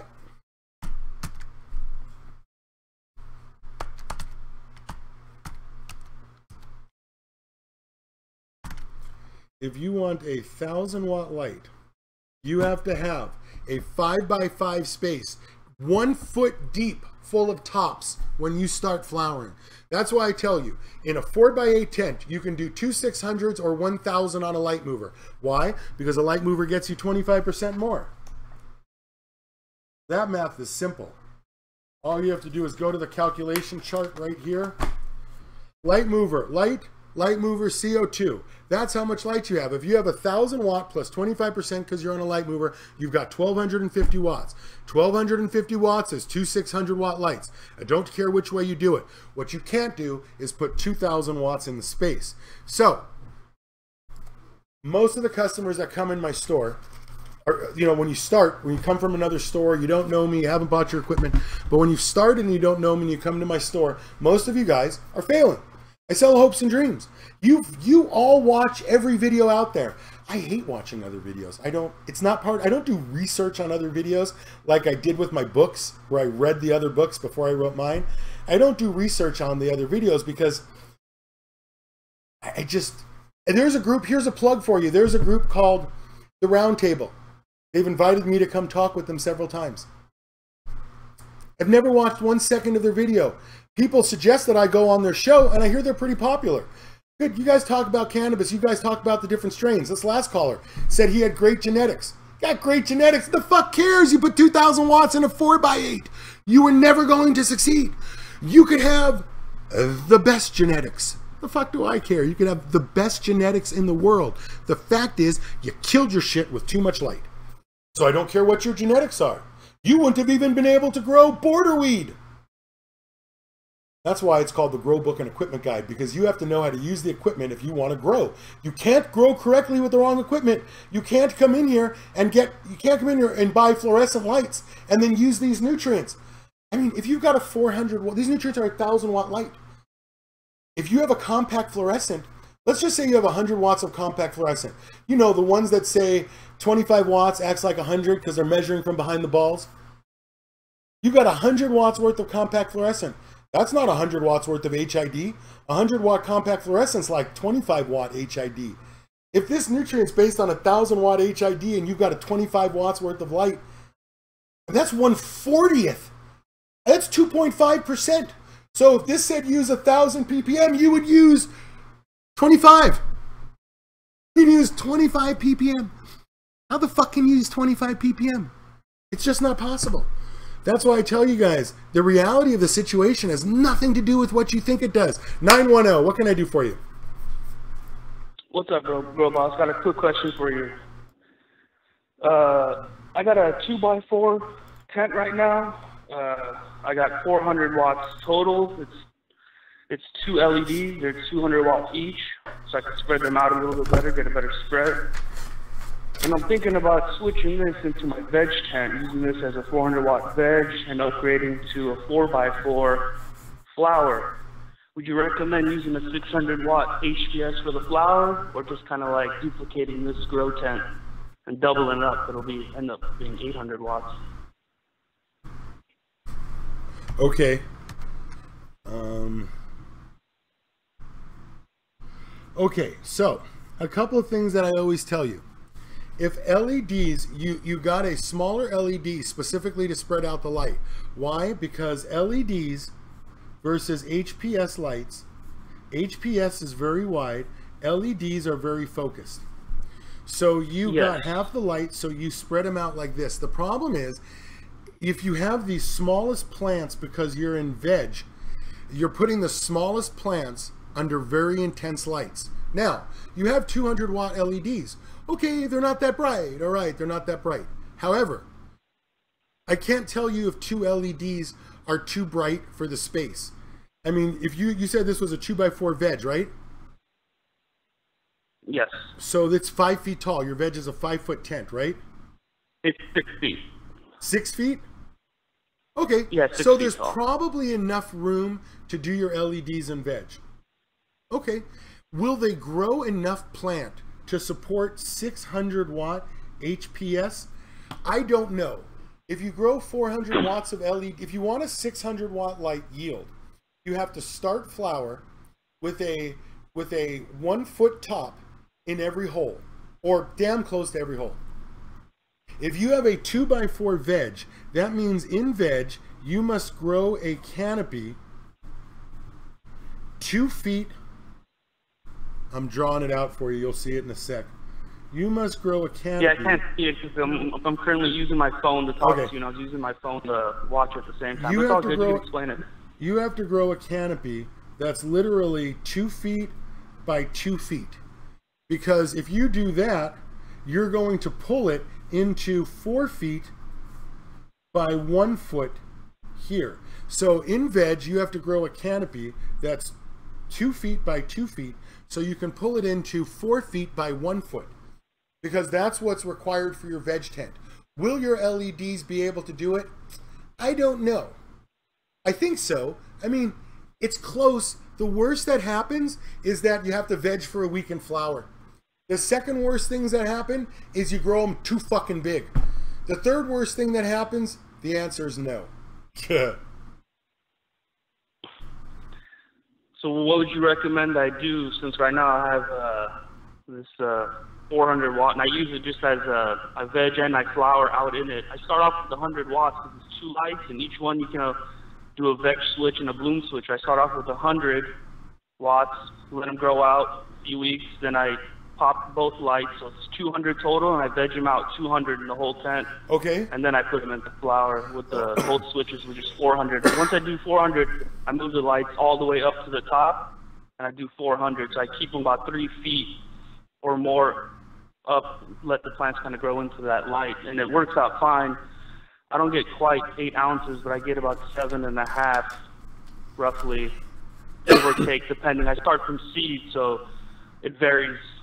Sometimes I think it'll stretch more than it would, but it doesn't, but average. But I was wondering if I would go to a 4x4, would it make sense to just duplicate this room? The same thing, just go 4x4 and just put 4 lights instead of the 2, or go to a 600 HPS. What do 4 lights cost you? What do 4 lights cost you? Each light was about 139. So it's 2 lights total, so it's about 142, 280. So 520. So 520 for 4 lights. Yeah, that's what I was saying. Should I just go to a 600 HPS, save me money?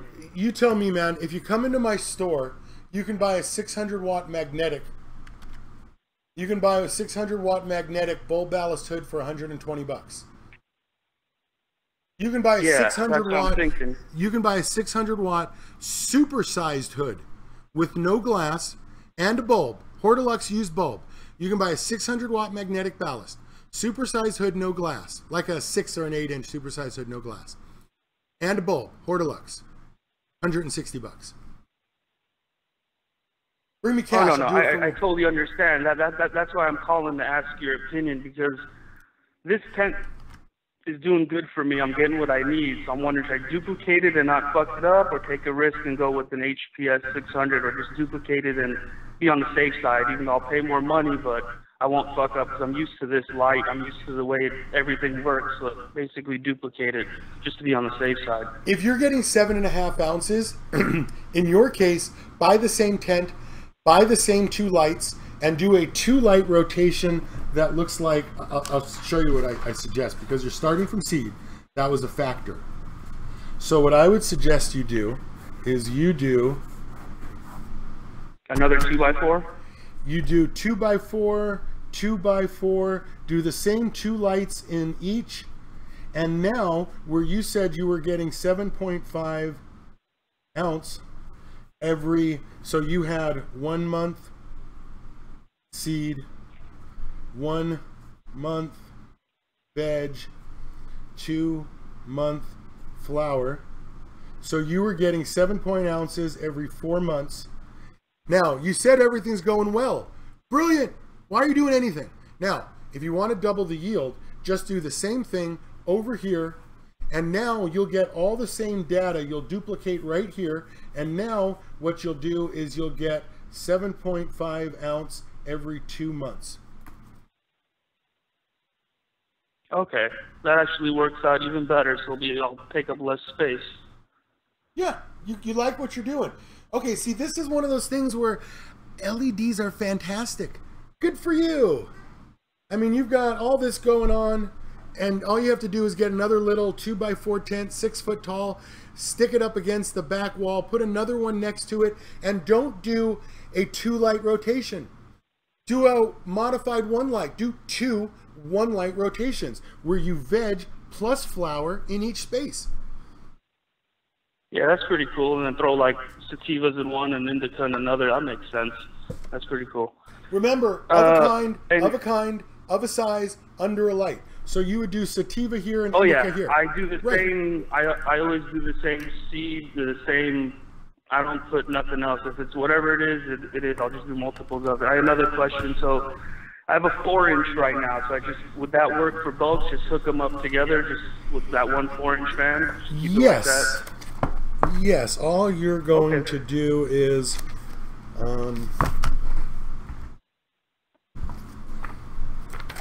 give me 1 sec, because that way I can follow with a picture.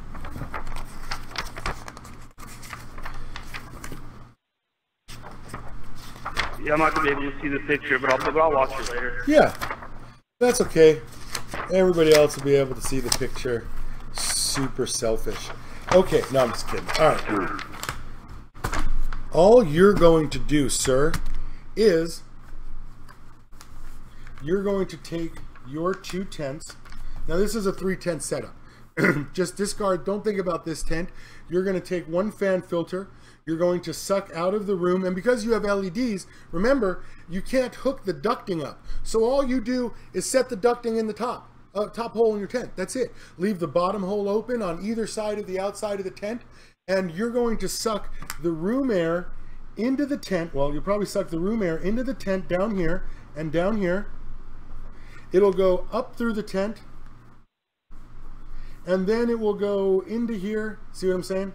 Well, you'll see what I'm saying in a minute. It'll go in through, and it'll go back into the room.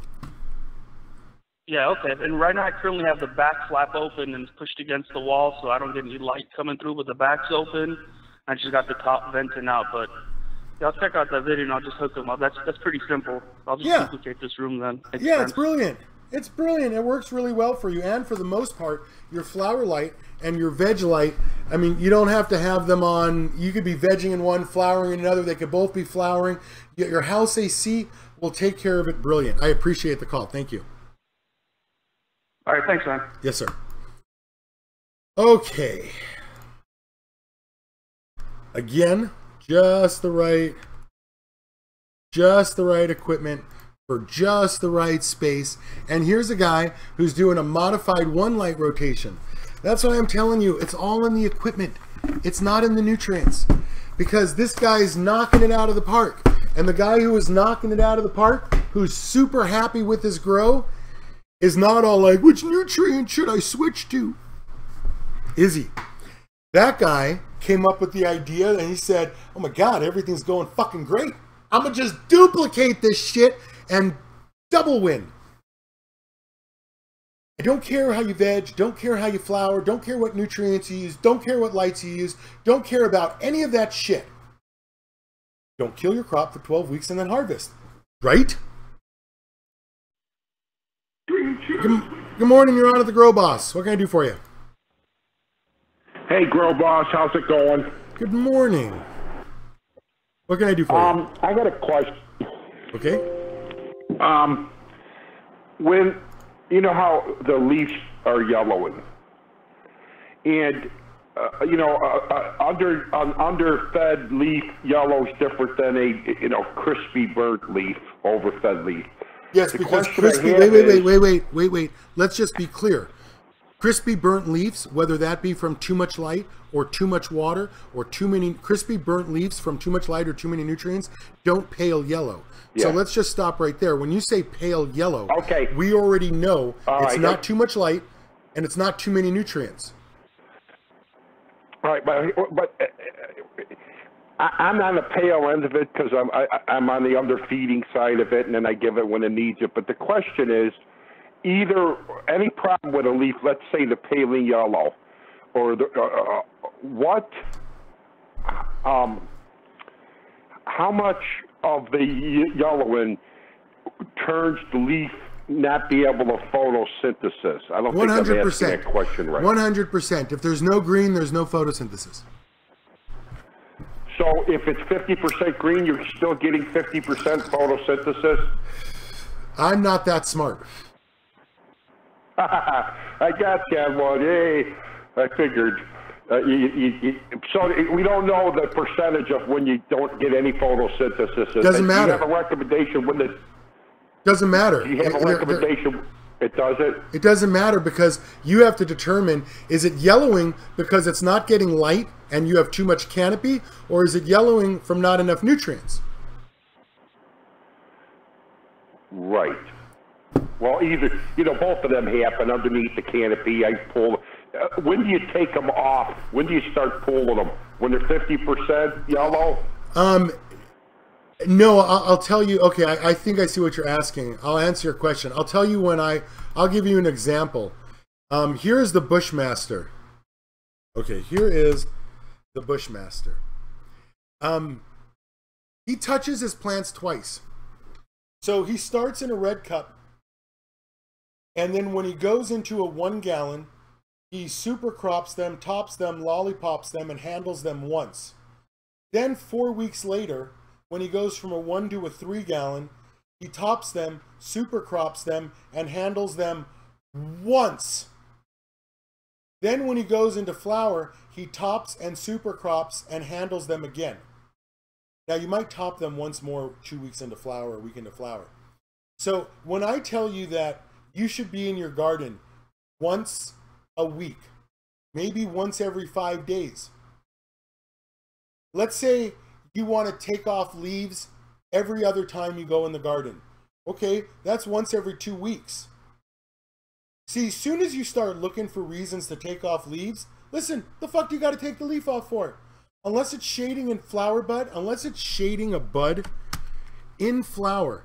Like, why would you take off those leaves right there? The fuck are you going to do? Reach over your harvest? If you work in a flowering garden, you're going to break buds.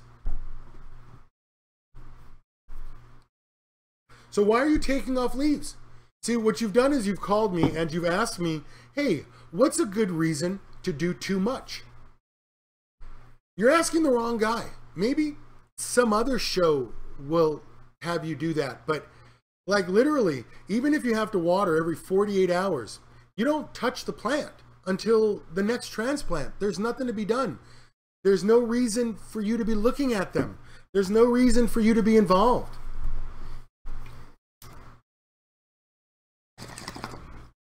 I don't mean to be... I mean to be brutal. But I don't mean to be disrespectful in any way. I'm just saying that those leaves here are yellow, and I wouldn't take them off. These leaves here are yellow. I wouldn't take them off because they're finishing. Why would I reach over and take off those leaves? I mean, unless you're doing too much. Okay, I had another series of videos that I wanted to, another series of pictures that I wanted to show you. Okay, so here is another garden. Here is the system. Okay, I would like, if possible, for you to tell me what's wrong with this space. Call in, give me one sec. Call in, take a look at this picture. Give me one sec.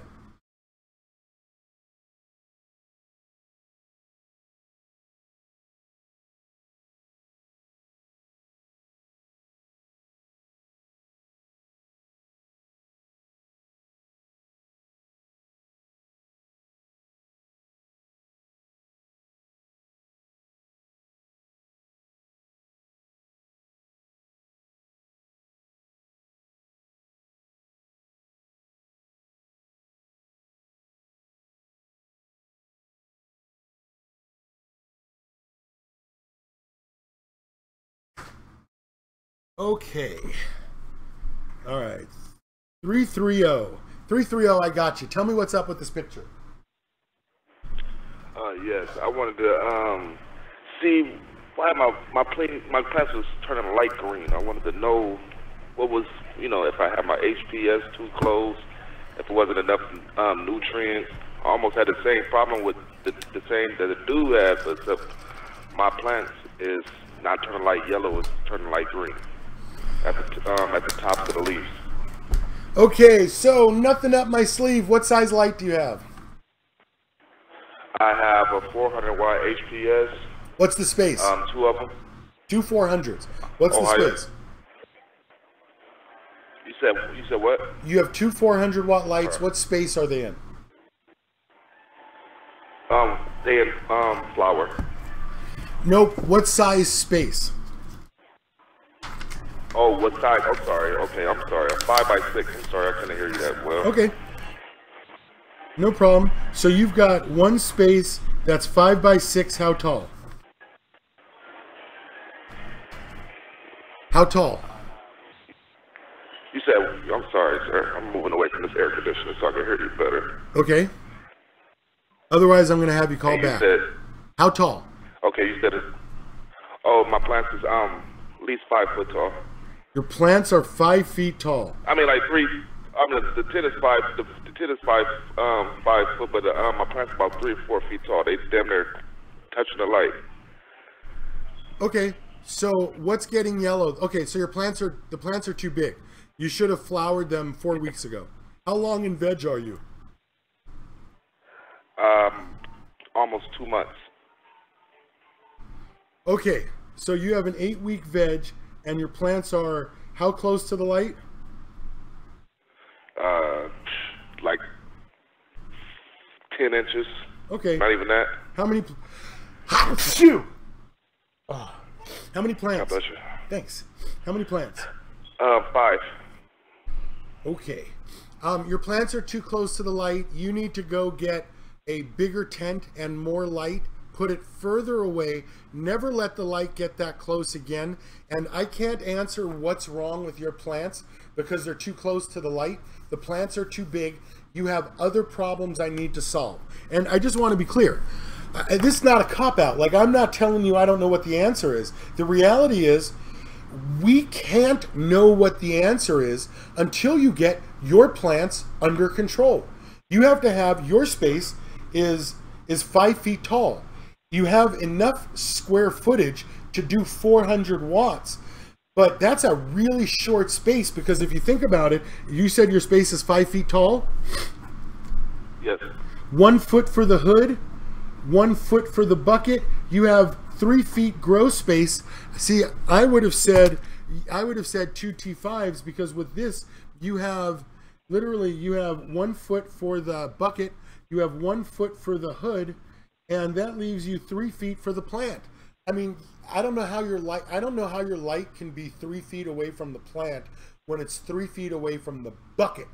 So I don't really, without a picture of your plant, just by the definition of the size and the space that you've given me, I can't believe that your plants are healthy.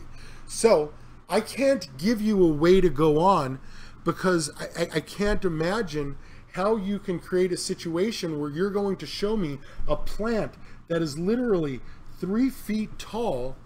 I mean, your plant has to, the canopy is going to like be 2 feet right here. Your canopy will be 2 feet, and your legs on your plant will be 1 foot.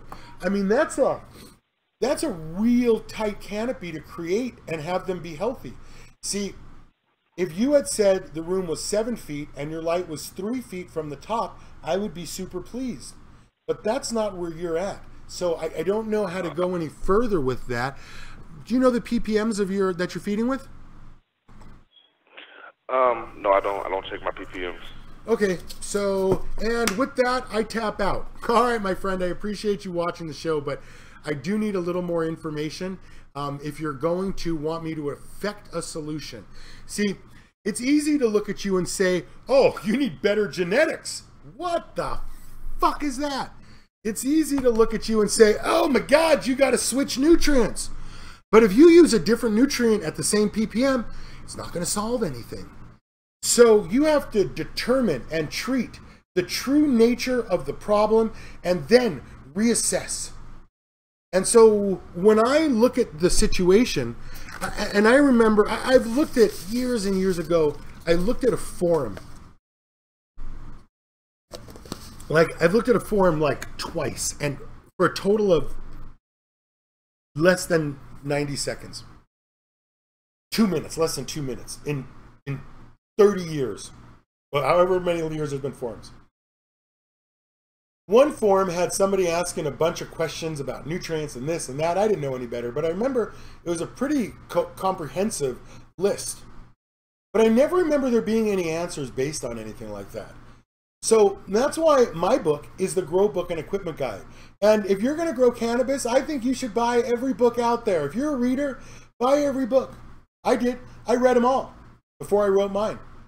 But I just want to be clear how valuable my book, the Grow Book and Equipment Guide, is. When I went to become a network engineer for computers, so I'm MCSE, MCT, Novell, C, A+, I don't even remember what all the fucking certificates they are.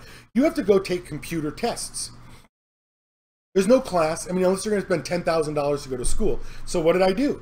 I downloaded the brain dumps. I learned the answers and the reasons to every fucking question they were going to ask me on those tests. So I signed up for the school, computers. It was 10 G's. I went home, downloaded the brain dump, got my money back for the school, went to the school the next day, hated it. It was ridiculous. They were a bunch of people scamming the teacher, and a teacher that was like straight out of Fast Times at Ridgemont High. The War of 1812 was fought by anyone, and just straight read out of the book. So I went and I got my money back. Fuck this. 6 month school, I finished all my tests in 3 months, and I was teaching at the school before my class got out. Why? Because I learned all the answers and the reasons why. I almost don't even need to know how to do it if you know all the reasoning behind the scenes. And you know all the experience of all those questions that they had on that fucking test. I'm a paramedic nurse. I never went to school to be a nurse. Once you become a paramedic, all you have to do is take an online test. I just downloaded all the brain dumps, and I signed up for an online college, and in 7 weeks I was done with a 6-month program. Why? Just memorized all the fucking questions from the brain dump. You don't even have to read the books. They condense it for you and give it to you backward. The best thing in the world you could do is get it backward and then know all the information. Why the fuck do they test you on stuff they're teaching you? They should teach you 3 levels higher and test you on the first level so you can put it together. Hate fucking school. So slow. Oh my God, it's so fucking slow. So now granted, when I went to go do the nursing job, I was completely unprepared. However, I went to school to be a paramedic. I was unprepared for that, and I was working on the ambulance as the intermediate, and I was still unprepared for the paramedic. Okay, all I'm suggesting is that the more information that you have, the better, and the better the information that you have, the better. And when I started doing computers, they had this book called Everything You Needed to Know About Computers, and they showed a picture of a motherboard, and they drew a line and explained what everything was. They took a CD and they explained what everything was. It was a big happy picture book that explained all the details of all the components. And then if somebody said, oh, I scratched the CD, in my head you could physically picture all the different layers of the CD and the reflective coating and how it could possibly damage a CD. That's how it affects the stuff. There's nobody that's had the hydro store, that's had the customers that come through, that have had the training that I've had, that have had to do it on the level that I've with thousands of growers. There's nobody that put it all together like I did. And every time you guys came in, I wrote the questions down. Then I started adding the details, like when to use the microbes versus when to use the rooting hormone versus when to use the rooting gel versus when to switch from baby food to the next one. Because I could see thousands of growers. That's why my book's the Grow Book and Equipment Guide. Because we really talk about cannabis equipment here, don't we? We really don't go over the marketing aspect. I don't tell you which nutrients are best because they're all minerals. I don't tell you which light is best because I don't give a fuck. Use any light you want as long as it's enough and you use it appropriately. I don't care how much you spend. If you want to spend 15 times the amount and buy LEDs, great. Spend a huge amount of money. LEDs grow great. The question is, it's never LEDs that kill the shit. It's always the guys who use LEDs think they're super smart. And they think they're smarter than Mother Nature. And you're not. Mother Nature's smarter than you. And the guys who do LEDs think they know what the perfect environment is. They think they know stuff. When they come to my store, they ask me questions and then they interrupt me when I answer them. So I have a guy come in this weekend who's going to build a Connex. And I was like, oh, it's brilliant. Do you know how to grow? Oh yeah, years ago I grew in a garage. I'm like, did you ever finish? Oh yeah, we grew for a couple years, finished a couple times. Finished a couple times? In a couple years? Huh? And then the first question is, how much light do you think I need? What the fuck? You want to borrow my car and you ask me which one the brake is?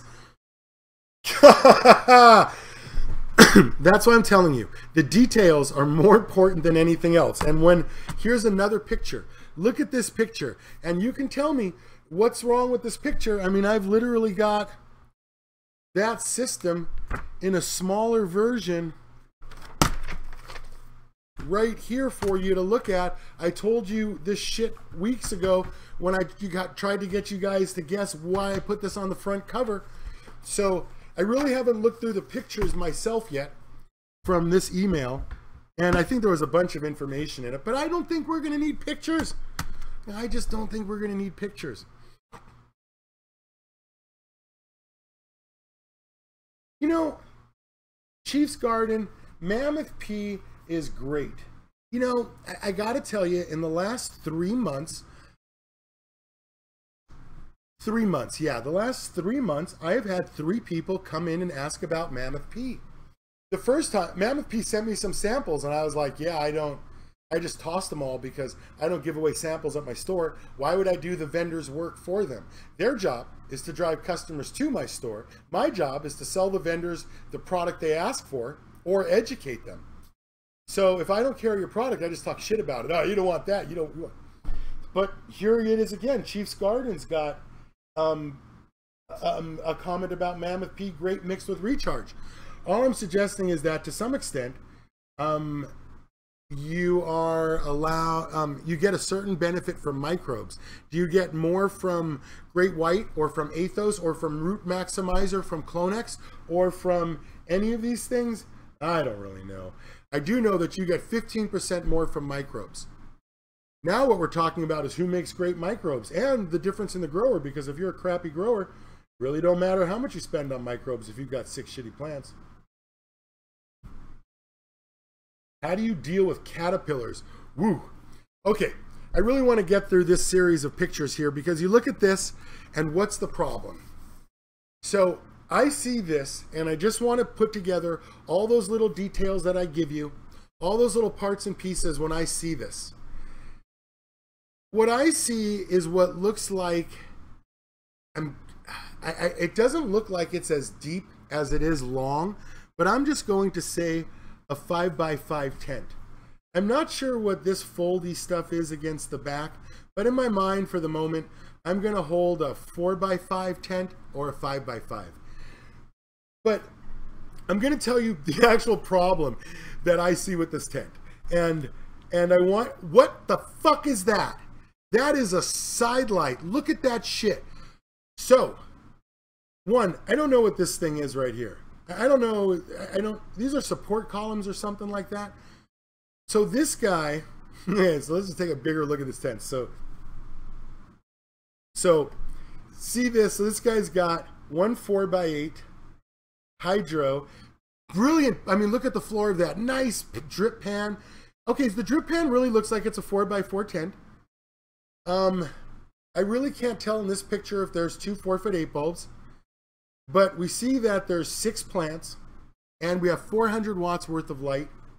So in my head, I'm starting to put the pieces together, right? One of the rules I'm already starting to think about is anybody who puts a side light up, dickweed.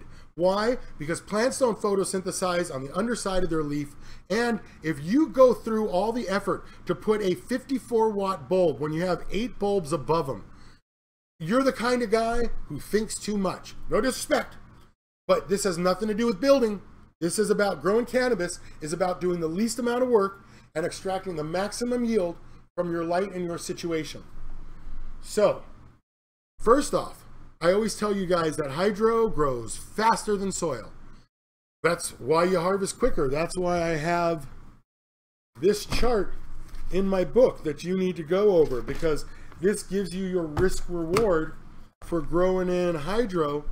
This is your speed chart for how fast things happen, problems, growth rates, stuff like that. So again, it comes down to the equipment that we're talking about, but I just want you to understand that if you think about the life of this plant, first off, hydro means 4-week veg, short veg and hydro. If you remember last time we talked about this last week, I made a super clever little note here. In fact, I kept it. Remember I told you if you're growing in media versus hydro, in media, you tend to not do a 1 light rotation because it's a slow grow and requires more plants. Media tends to work better in 2 and 3 light rotations. Hydro doesn't work in a 2 light rotation because it's an 8-week veg. You don't veg hydro for 8 weeks, plants get too fucking big. So when we look at this picture, you have to tell me, is this a 1 or a 3 light rotation? Forget 2 light, let's just say it's 1, 2, or 3 light rotation. Because if this is a 2 light rotation or a 3 light rotation, we physically have to remove these buckets and put them in a different system. We have to transplant to a different system. So that means this person would have to have another tent set up with more light, because you double the light and flower, and the same plant count. They would physically have to go to another tent to be put in another tent. So let's just, for the moment, all we know is this is going to be veg and flower. So if we know that we're doing a fast DWC system, we know that a sativa is probably the wrong plant if you're going to put 6 of them in there. If you do a sativa, you'd probably want 4 plants because they grow faster. So they fill up the space faster. Remember, we still have a limited height. Forget the fact that we don't have enough room. We still have a limited height. 863. What can I do for you? Is this the Grow Boss? Grow Boss, Grow Boss. What can I do for you? Hey, what's going on, man? Good morning. Hey, man, I got one quick question, man. Hey, what nutrients? I hear you say it a million times. Nutrients don't matter. But what nutrients do you prefer? I know you don't use every damn thing they can put on the damn shelf, but what is your opinion of your go-to nutrients? I use whatever nutrient comes with a broken cap. So right now I'm using Technoflora. Remember, I'm a hydro store. So what I do is I get credit for a broken cap, and then I use that nutrient bomb. Really, I'm a 1-part guy. I really don't. Fox Farm is great. Botanicare is great. Oneness from, I don't like things that smell bad. I don't like things that are goopy. I do not care synthetic from organic. I really... Okay. See what I mean? I don't care. That's why I thought Fox Farm, and listen, we go through a lot of Fox Farm in the store. I thought Fox Farm's good. But in terms of... Fox Farm? Yeah, Fox Farm has a 1 part. Okay. So here, you know what? Okay. And we are talking about growing cannabis, right? I don't do anything else. I hate growing. I hate growing. My friend, it is slow. It is painful. I can go get it. Nobody spends $1,500 to grow tomatoes. I can get tomatoes from Walmart. Okay. Up on the screen, you are getting Fox Farm. Okay. So, here's their 3-part powder. Here's their base nutrients. Here's their 3-part. Oh, Tiger Bloom has a new bottle. Wow. Okay. Yeah, delicious. Wow. So here's some Fox Farm nutrients. Here's Bush Doctor, Sledgehammer. Let's see what it is. Good. Okay, Sledgehammer, nutrient. Oh, it's a flush. It's a nutrient rinse. Okay, so Sledgehammer is a flush.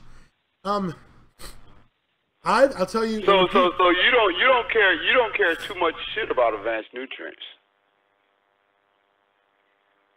I don't care about, you pull one nutrient out of it. Let me tell you what I think about advanced nutrients. I think advanced nutrients is run by the smartest people in our industry. Wow. Really? I meet them at the shows. I see them. Big Mike. Who's the rep? Vaden.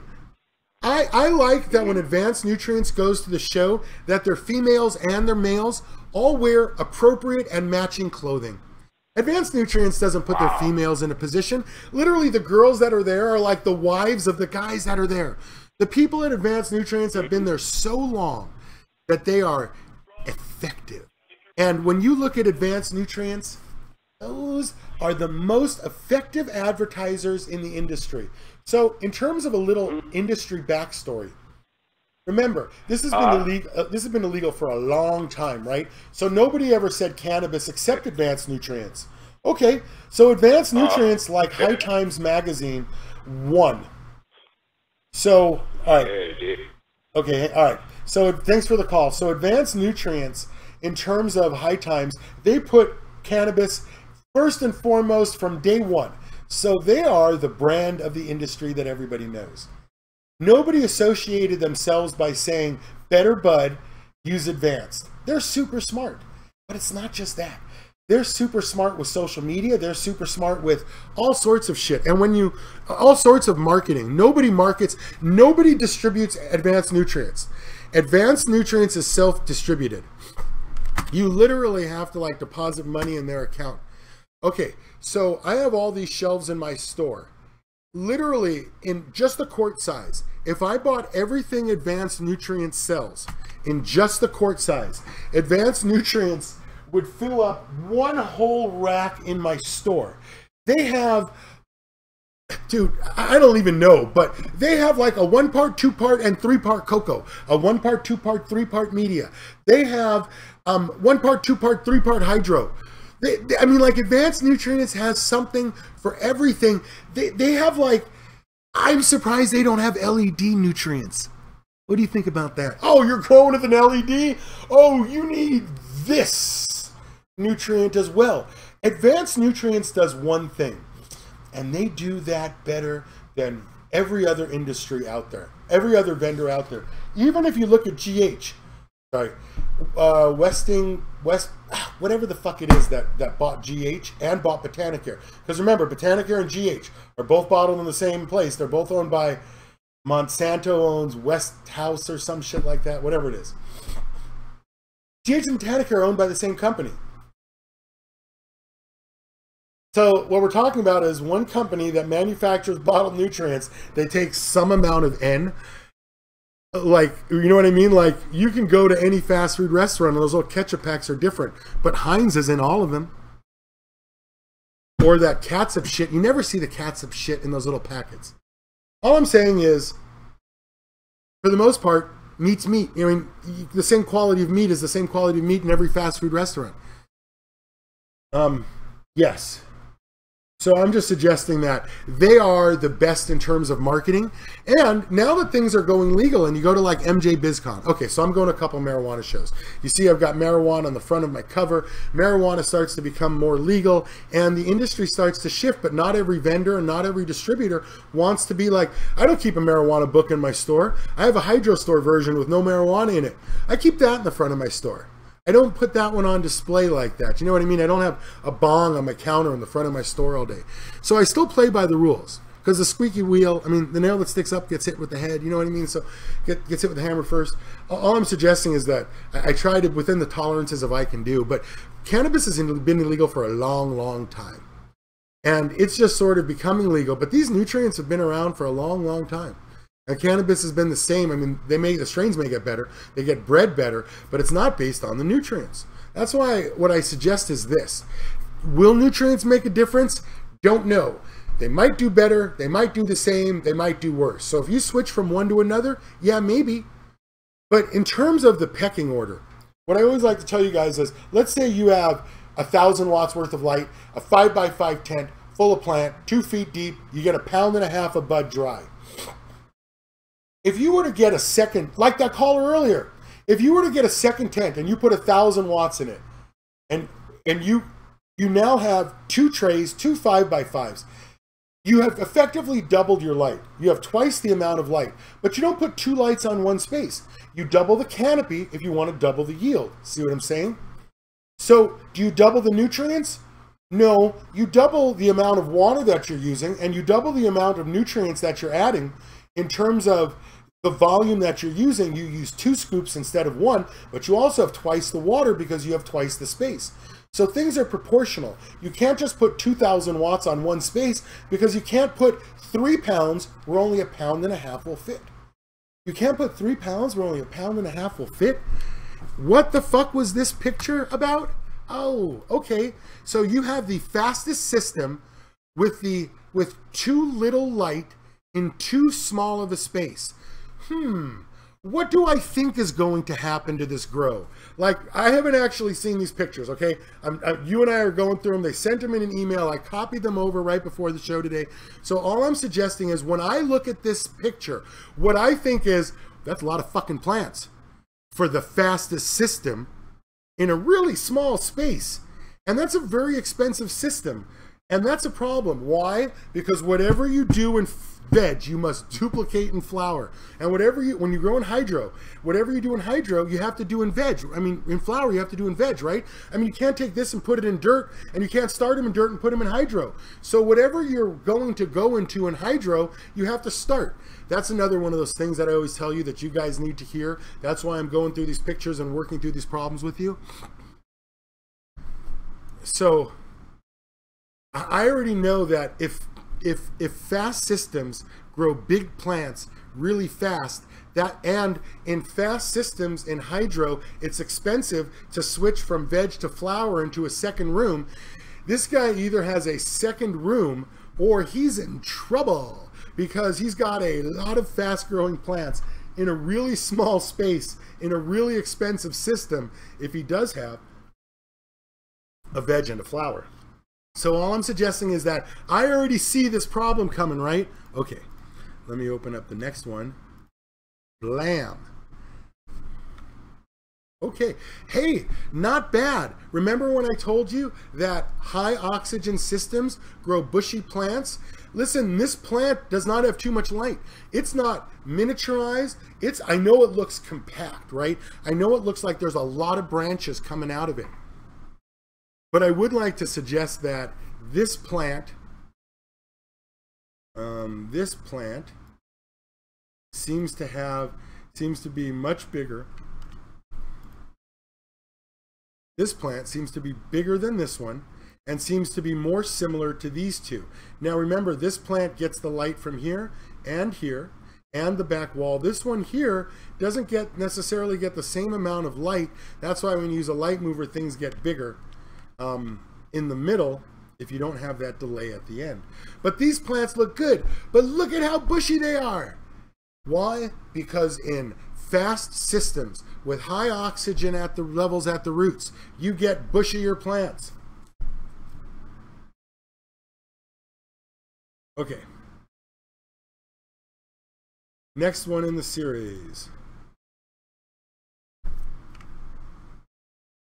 Okay, so it looks like we got a sativa, right? You got those long, thin leaves. They're growing really fucking fast, right?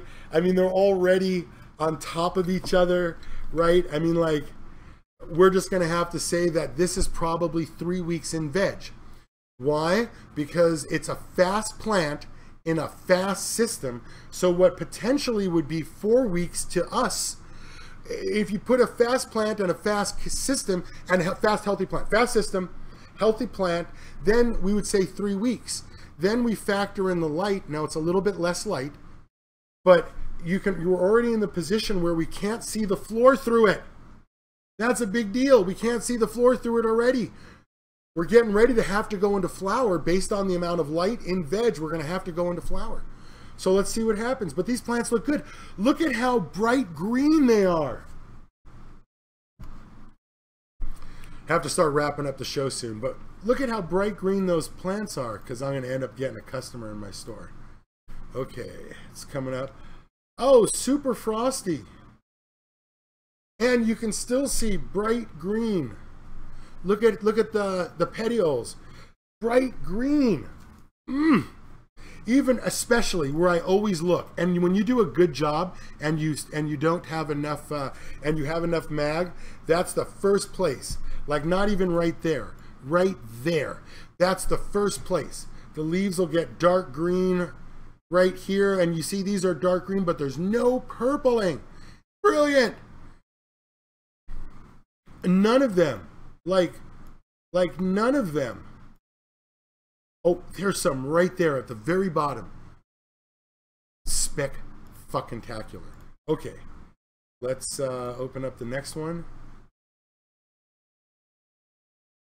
Okay, see this top right here? Now, this is where the problem runs in. This is where you run into a problem. See that top right there? I think we're going to start to see more tops like that. Okay.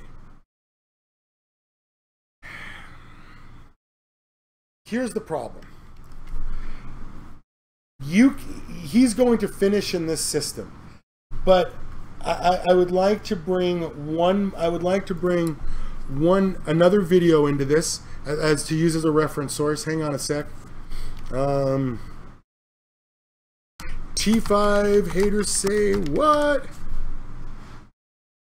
Okay. This one, that, and back over here.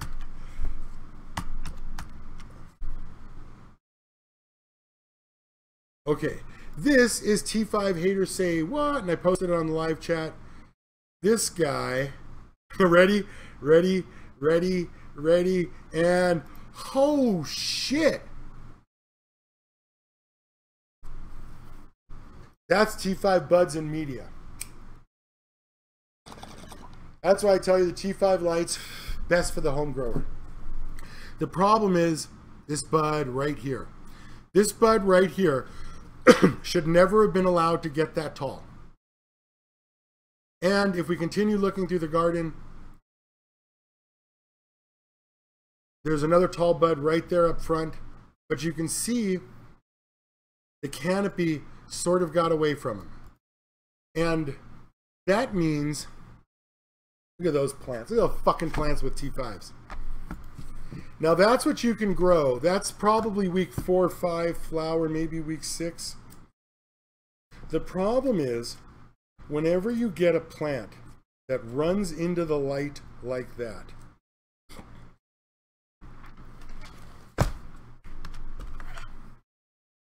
you have to put the light far enough away so this top doesn't burn. And if you do that, then you sacrifice all of this, or you burn the shit out of this one so the rest of these can be healthy. That's why I always show you.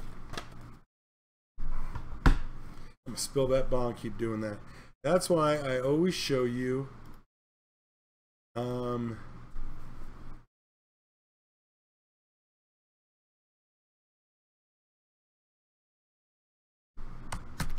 this picture, because you got to get them just right.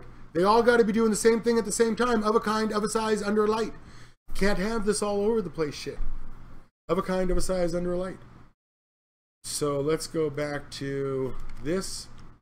So the buds look good, but there's a couple of runaway tops. Now, the problem that he's going to really run into, though, is that because there's so many of these runaway tops, he's not going to be able to get that harvest. But that's not the only problem. The other problem with this is that if you should have 60 buds, all even, and you have 4 buds or 6 buds sticking up, that's one waste. But 2, if hydro is faster, and you can see in this T5 video that this is about the extent of the buds. Now, once they finish, you can see they're in week 4 or 5 because of the hairs on them. But once these finish, you can see they're not going to get as large as outdoor buds. They're not going to get as large. There's a lot of tops there. They're not going to get as large as what's possible. But the buds, once they dry, you can't tell the difference apart. So once we sort of have that idea that all these buds are the same, and we get the idea that shaping the garden is sort of all relevant, then when we come back and we look at this, if they get that top a little more under control, then everything is going great. The problem is, when you grow in media, it's 35 watts a week. When you grow in hydro, plants grow 50 watts a week. They grow faster in hydro. If this is a 12-week process with a 4-week veg and an 8-week flower, that's 12 weeks. 50 watts times 12 weeks is 600 watts. That's why I tell you to grow in hydro. It's a very difficult thing with 400 watts, because this guy is about to run out of space. This guy's about to run out of space. Now, with the amount of light that he has, he's also about to run out of light.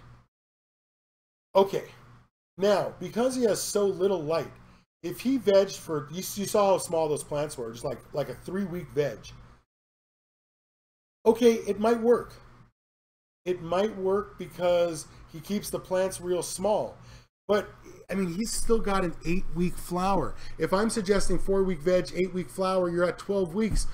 Shaving 1 week off of 12 and making it 11 weeks, it's like 8%. So he's shaving 8% of the time off. That's why in hydro, you do a lot of plants, because you want a short veg time and you don't want a large canopy. In terms of that, even if he had 2 4-foot-8 bulbs, you would have to get like a 12 bulb or a 16 bulb, because in a 12 bulb, in this case where there's 1 light per reflector, in a 12 bulb, you would have 2 lights per the same reflector, so the reflector doesn't get much bigger, but the light's more intense. So this guy's job would have to be to either get a 12 bulb to finish. See, now if you get a 12 bulb to finish, that's a bulb a week. Okay, so it turns out that the guy is a really good grower. I still don't know what the bar in the background is, but I do know that there's nothing to be said about this grower, because you look at the bud and he's knocking it out of the fucking park. So my initial assessment is incorrect. It looks like my initial assessment was disaster, and that was incorrect. The other part of my initial assessment was it's a lot of plants for a small space.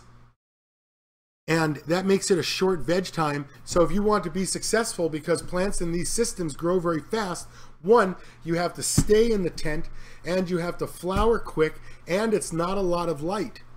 So all of those things I put on track for blowing your shit up. But in the end, when we look at what he did,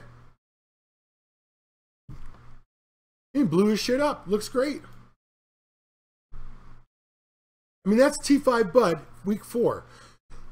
So he's still got 4 weeks to go. That's why I tell you guys that there's really a difference between soil and hydro in terms of speed. I mean, he's sort of at the limit of his light halfway through flower. Now, one of the comments earlier was one of the live chat comments earlier was, what was the comment that, was that you don't need to pay $100 to the Grow Boss for my Grow Boss hotline, that you didn't need to pay like $49. It's $49 for an hour, $79 for a facility. But think about that, more than 10 lights. And think about this grow and how close I was to describing the situation, because what I actually did was I described two situations. One was the failure, one was the success. So he didn't meet any of the failure requirements. And what did he have? Success. And the only limit that he ran out on was not enough light at the end and a little bit of canopy control, a little better canopy control. Brilliant. And I'll tell you, he could probably increase his yield by 25% if the canopy was more under control. But, I don't know what the rest of that stuff in that tent was. I will say, I have nothing to say about his nutrients. Why? Because the plant looked fantastic. And I got nothing to say about his watering schedule. Why? Because the plants look fantastic. I do have something to say about his canopy, no matter what the light is, but especially because he has very little light. And part of that is you would have to flower earlier. But then you get bigger, bushier plants when you grow in hydro. All I'm suggesting is that was a pretty sophisticated grow, where we see the minimum amount of light in the fastest fucking system there is. And that's what plants should look like in progression. And then when I open up, wait, I got one for you. Then when I open up, okay. All right, okay. Nope, not this one. Then when I open up, this one. Oh yeah, this one. I open this, okay, let me open up the one next to it. Okay, then I show you, yeah, I love that one. Okay, so this guy's got 400 watts. His plants the canopy is this fucking big. This guy's got 2 LEDs, and his canopy looks like this. Those other plants, okay, what was? These plants are 3 weeks old. These plants are 6 weeks old. It's painful, isn't it?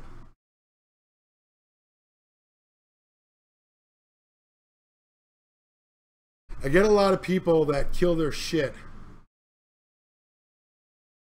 I probably have time for this last call. 908. What can I do for you? Hello. Yes, I have a question for you. A mag question. I'm on my second grow, and both rows, I always have purple stems and purple petioles.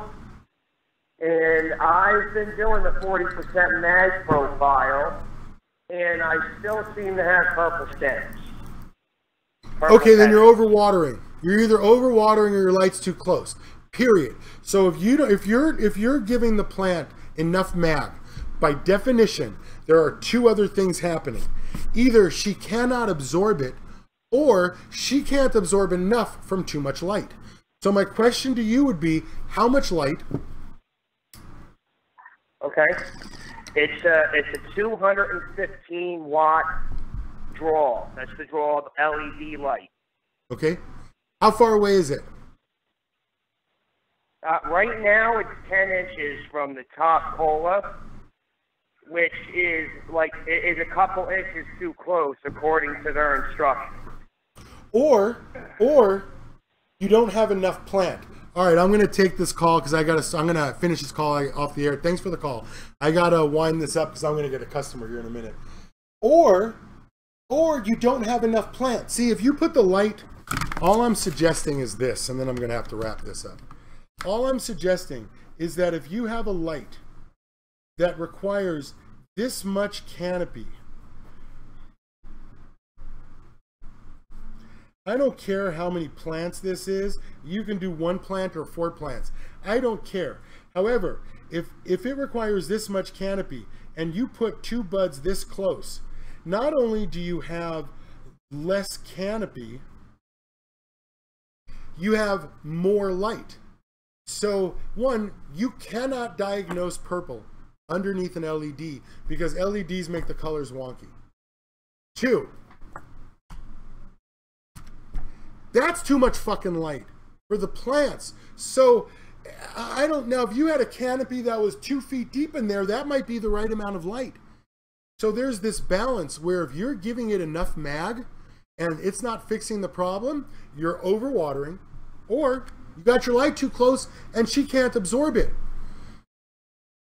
Because we're either talking about you increasing the mag, or you, remember this is the law of minimums. So you either have more light than the plant can handle, more water than the roots can handle, or you're not giving it enough mag. Okay, sounds like you're giving it enough mag. The question again is, how purple are the petioles? Now, you don't even need to tell me that. All you have to do is tell me, are your leaves chicken clawed? Because if your leaves have any...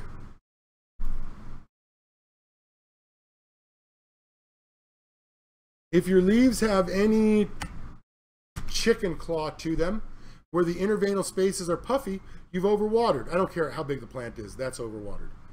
And if they have these yellow spots from too much light, really what we have to do is look at the other factors that go into the components, because your leaves should be big, dead fucking flat, face up, excited, ready to go with no purple here in the petioles, just like when I was showing you on this series of plants. Look at those leaves, bright green, light bright green, ready to go. You know, again, I'll show you in this picture what I'm talking about. Bright fucking green and excited and ready to grow. That's what you're looking for in your plants. Now, how do you get that? By giving them too little nutrients. You can't give them too much. More nutrients don't equal anything. You were talking about nutrients earlier. All I'm saying is, if you have the perfect grow, then perhaps changing your nutrients might get you 3%, 5%, 7%. But if you want to absolutely double your crop, it would require that you, and I was just telling you about this, it would require that you double your light, it would require that you double your canopy, and it would require that you double the amount of nutrients you use. However, you would be using twice the amount, but the same amount, but under twice the plant, because you would have twice the water. So if you want to double your yield, in all cases, you've got to double your garden in every aspect. So, short veg, that was a great set of pictures. I really like that set of pictures. It really gave you an idea of what I'm talking about. When I see a system, I just talk about statistical probability. I was dead wrong on that garden series of pictures, and yet I was 100% right. The probability of somebody failing with that combination of equipment, I'm still looking at you and telling you that guy knocked it out of the park. But if you tried it and you didn't know how to grow, that's a 100% failure rate for that setup. There are so few people that can handle a system like that, that guy deserves the success that he has. But more importantly, the success that he has wasn't based on the nutrient or the light or the system. He used a combination of systems that I would never recommend. I could never look at a customer and say to use that, even though there's the pictures. Think about how expensive that system was. Those buckets and all that shit versus a $20 bag of soil, $10 worth of buckets and saucers. And the technique that went into it. It's just not a first grow situation, but it is definitely a brilliant fucking grow. Definitely. I mean, here's a guy who spent $30,000 on a hot rod car that he sells for $7,500 because that's what the market is. It doesn't matter how much you spend on it. Just like it doesn't matter how much you spend on your grow. Bud's gonna come out the same. You can't tell an LED bud from a T5 bud. You can't tell what system it was in. You would never look at that system and guess 6 bucket DWC 400 watt T5. Come on. I sell more T5s than anything in my store. And I still never would have guessed that system. And if you brought me in that bud, what the fuck would I know? What would you know? That's why I'm telling you, this is all about technique. It's all about knowing the equipment to use. all about just getting the basics right, like you see from the products here. You're watching the videos, I show you how GreenPad works and how you consume more nutrients with more CO2 in the Great Root Race. I put up a third video, I put up the episode 3. So my sponsors, of course, Clonex Solution, Clonex Rooting Gel, Thermoflow, Mondi Sprayers, Humidity Domes, Ushio, Mondi Hygrometers, the Grow Boss Mega Meter. You can buy my books. You can buy all these things. If you have questions about your garden, you can get them on the growboss.com. This is the Cannabis Hotline. This is, you can buy my books. It ships discreetly. This is what you're looking for. This is all the information. And really, I'm telling you, growing cannabis is not what everybody tells you it is. Pretty much you don't kill them for 12 weeks and then harvest. Books are available online. I always appreciate the questions and the calls and the pictures. And while if you send me pictures, I'm probably not going to respond. But if I like them, I'll use them on the show. Maybe there's some information to be gleaned from them.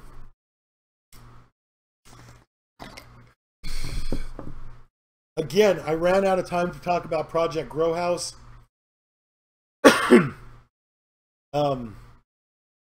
Yeah, these you can, if you like these shirts, I've got them up on the growboss.com, the Made for Marijuana shirt with the vendors on the back.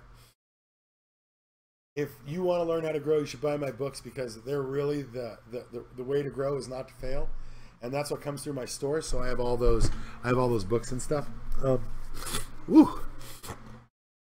Let's see. Yeah, I don't think I have too much more for you on the Sunday. This store is gonna have to open up in a minute. There's a bunch of used shit. I've been selling used shit for the last week. How thin that pile is. But I buy it all summer. Like, I'm not worried. I buy it all summer. I sell it all winter. I got rid of those little hoods for like, oh yeah. Sold that guy. Got that bulb off him too. Remember, I sell hopes and dreams here at the store with that high of a failure rate of people that grow cannabis. The more you do, every time I smoke that, oh, that was awesome. And that is the end of the show. Spec.